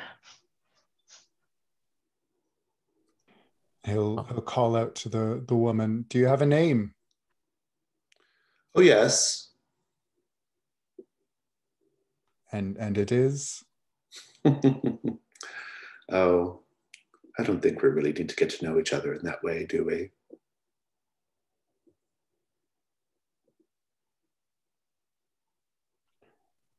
This is Orlin.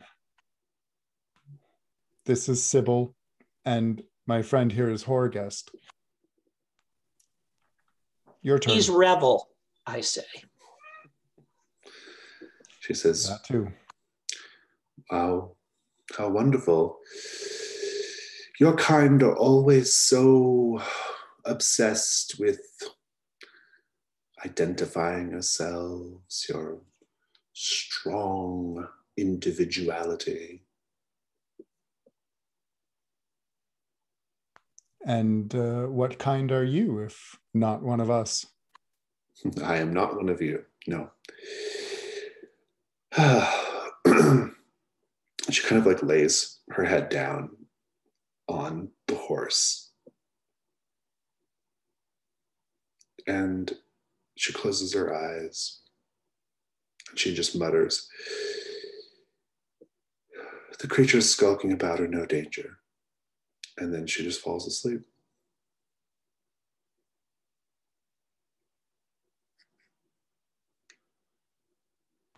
I don't trust anyone in here that the trees aren't trying to kill.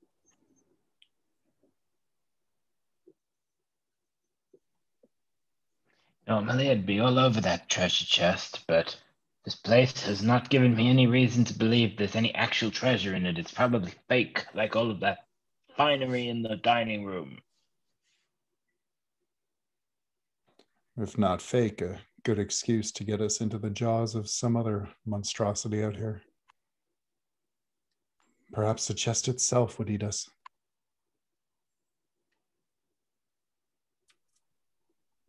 Yeah, I'll look at you all, and I think I've probably informed you of this telepathy business. And ask, well, should I try to read her dreams? Why not? Probably couldn't hurt. All right then. So it is. I will. Do a hunt roll. Yeah, we'll try without. Yeah. Okay.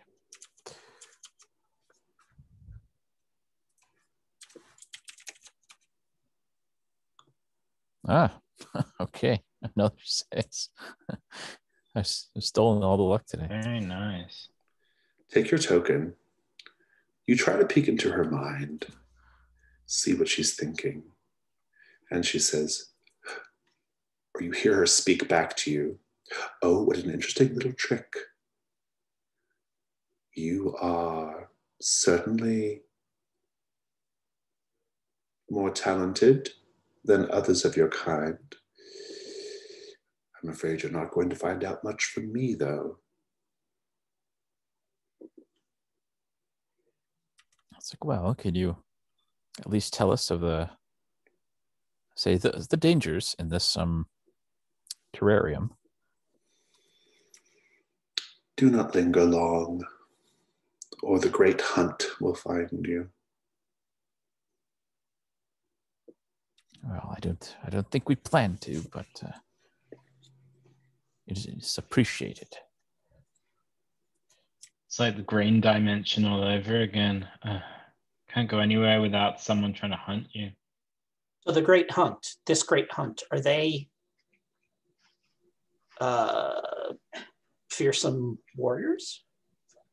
Well, only Sybil is talking to her right now via her mind. Oh, got it. Okay. Yeah. Okay.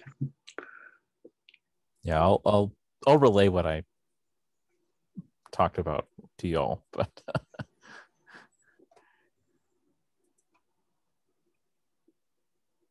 yeah. Well, I don't think I have anything else to ask.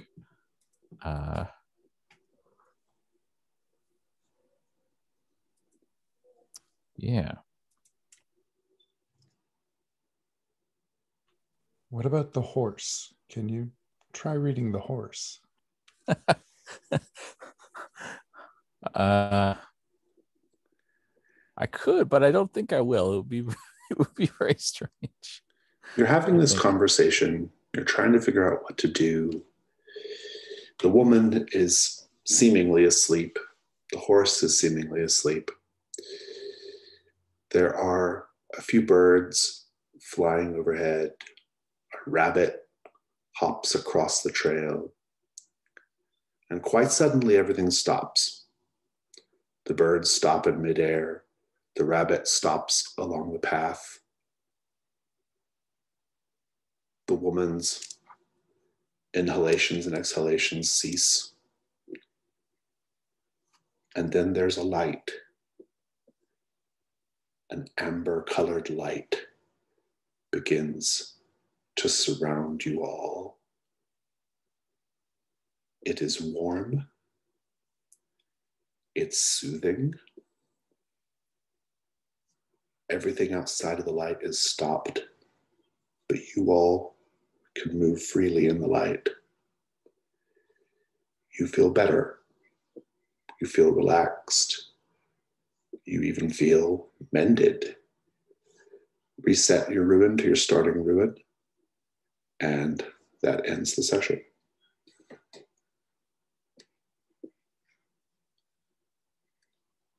Stars and wishes. Stars are things you enjoyed about the session. Wishes are things that you hope to see next time. Whoever wants to go first, fire away.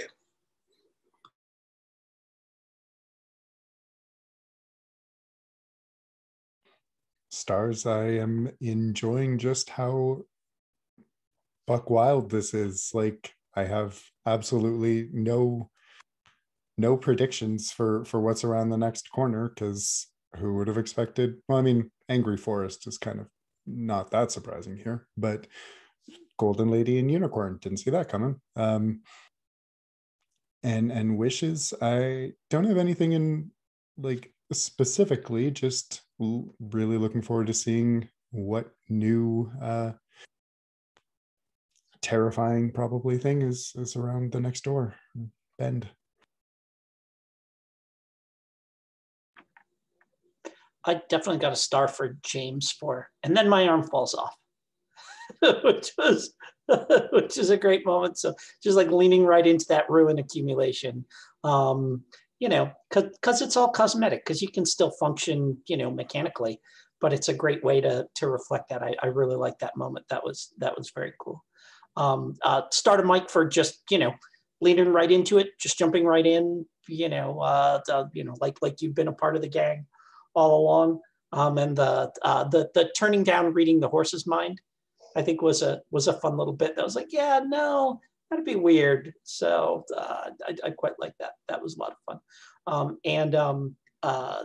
Starter Drew, definitely for just going into the kitchen and like pestering the servants, because that just felt like such a Revel thing to do. It's like, no, come on, give me something to do, give me something to do. Come on, I can hang with you guys. And that was I like that little bit. That was a lot of fun. So my wish is for going forward to see how what we've done so far carries through going forward. Maybe we can sick the Catmen on somebody we don't like or something like that. But just that, like, I'm hoping that it's not a thing where once we've explored the room, it's done, we're done with it, we never think about it again. Looking forward to seeing how we can kind of, like bring some of that stuff forward. So risk rolls are a great opportunity for that, right? So devil's bargains and stuff. Yeah. Yeah, I agree on all that. I really liked Orlin's friend making at every opportunity. Because otherwise, at the start we would have just dungeon crawled, So that was good. I don't know about wishes. Yeah, I'll have to. Yeah, I don't know. It's okay if you don't have anything. It's fine. Yeah. My stars. This module is so weird. It's such a strange module, and I do think that probably when this was being run back in the day in BX or whatever, or expert D&D expert or whatever it was, probably it was meant to mostly be like a haunted house thing, like where you just go from room to room and something happens, and you go to the next room and something happens. And so it's kind of interesting to try to make it into an ecosystem, because I don't think it really intends to be an ecosystem as written, at least. But I hear what you're saying though, Jim, like finding ways to make it feel like an ecosystem feels important. We're getting a little bit of that, I think, here and there. But yeah, but as written, it's truly just meant to be like, okay, I go to the next room and then this weird thing happens, and I go to the next room and this weird thing happens, right? So that's been it's fun to kind of like make it feel a little more interconnected and a little bit more like everyone's just kind of here for, like there's a reason for all of this maybe, or whatever. But so I kind of enjoyed that. I think it's a fun module. I mean, it's fun. It's just so oddball, and it's definitely a strange module. For wishes, I do intend to. I'd like to kind of explore Sybil's drives a little bit. I think that would be good. I think we had a good session just kind of getting Sybil integrated into the group. I think I want to kind of hit on the drives a little bit next time, kind of refresh everybody else with their drives and kind of see what the thinking is with those and kind of learn more about it. I think I think it's interesting that, like, I'm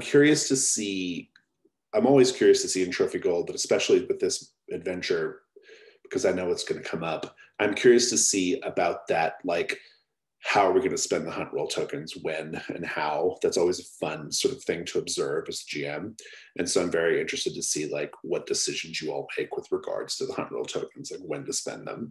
Like you could spend them right now in the forest and probably get past all this stuff and all the implied dangers that have been hinted at, right? But maybe you don't. Maybe you like tough it out or whatever, especially now that all your ruin is reset, right? And so, yeah, I think that's kind of where my head is with all that. But yeah, any other stars or wishes? I think for me, the star is I feel like that this kind of zany gonzo like setting really suits the play style that everyone's developed, and Sybil's like character style as well, of like trying to befriend and ask questions. It's just worked really well, and it's fun to see a sort of setting where there's lots of potentially social NPCs, or at least I know like you've GM'd them that way. It's made it feel really lively, and it's got that kind of slightly zany spookiness, but it also feels like there's like lots of interlocutors, which has made it feel really interesting. So I've enjoyed that. I think it's given everyone a chance to kind of shine. And yeah, I guess my wishes is just to see. I love how it is just this big haunted house. So it is a bit like, it feels a bit like being on one of those haunted house rides at a fair. You know, there's even like a sort of like track that you follow along with the carpet, you know, seeing what kind of thrills and chills around the corner. Well, and it's written that way too. Like Yeah, it's yeah. truly written that way. Like I'll tell you, you're not given any motivations for these creatures in the module. I'm having to come up with all that stuff on my own. There's no like, what are they doing here? What do they want? There's none of that in the module, right? It's like you see a woman, she's gold, she's laying on a unicorn. You know, there's a treasure chest behind her, and like that's it. It's like no other, like it's nothing else there in the text. So yeah. Well, I also like how it kind of feels like Troika, but a bit like, you know, different. You know, like it's got that, it's come out feeling to me a bit like in that sort of, I think it's maybe the combination of the adventure as written with the trophy kind of laid on top has made it feel like that, which I enjoy. Awesome. Was that everybody? I think that was everyone, right? Cool. Yeah, well, so Castle Amber. I think you got a pretty, so far, I think if anybody watched this video, they would be like, yeah, that was Castle Amber.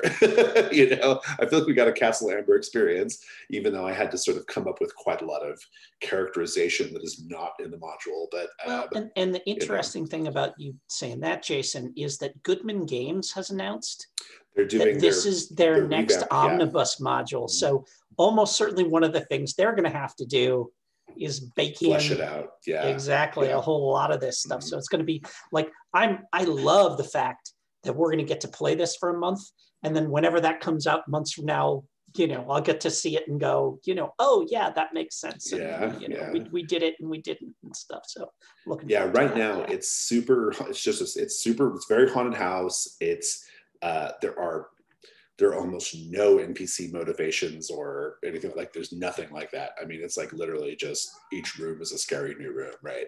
But you know, I'm trying to think like, were all these old modules that way? I don't think so, but this one is. So, but I mean, that's not totally true. I mean, some of the ambers later on are a little more fleshed out, but like not much, like just a tiny bit. So I was 12 when this came out. So like I actually bought it when it originally came out. Yeah. And we flipped through it and we were like, I don't understand how we work this into our campaign. Right. Yeah. So I never actually ran it or played it. Yeah. You know, it was like one of those modules I had where it was just like, this is bananas, but I don't know how we're supposed to, like what I'm supposed to do with this. So, you know, White Plum Mountain, sure, you can drop that in and, you know, whatever, they read the poem and they go off and find the artifacts and stuff. But this was just it was just so weird. Yeah, well, I mean, I never ended up playing it. Yeah. I mean, the way I introduced you all to the setting is literally how it goes in the book. Yeah. Like you make camp and you wake up in the foyer. Like, you know, there's no there's no and you are not in your own world. Like this is a different world. So yeah, none of that was like improvised. That's how it's written. So but anyway, all right, cool. Well, this was super cool. I am excited to continue, and we'll see you all next week. Good night, everybody.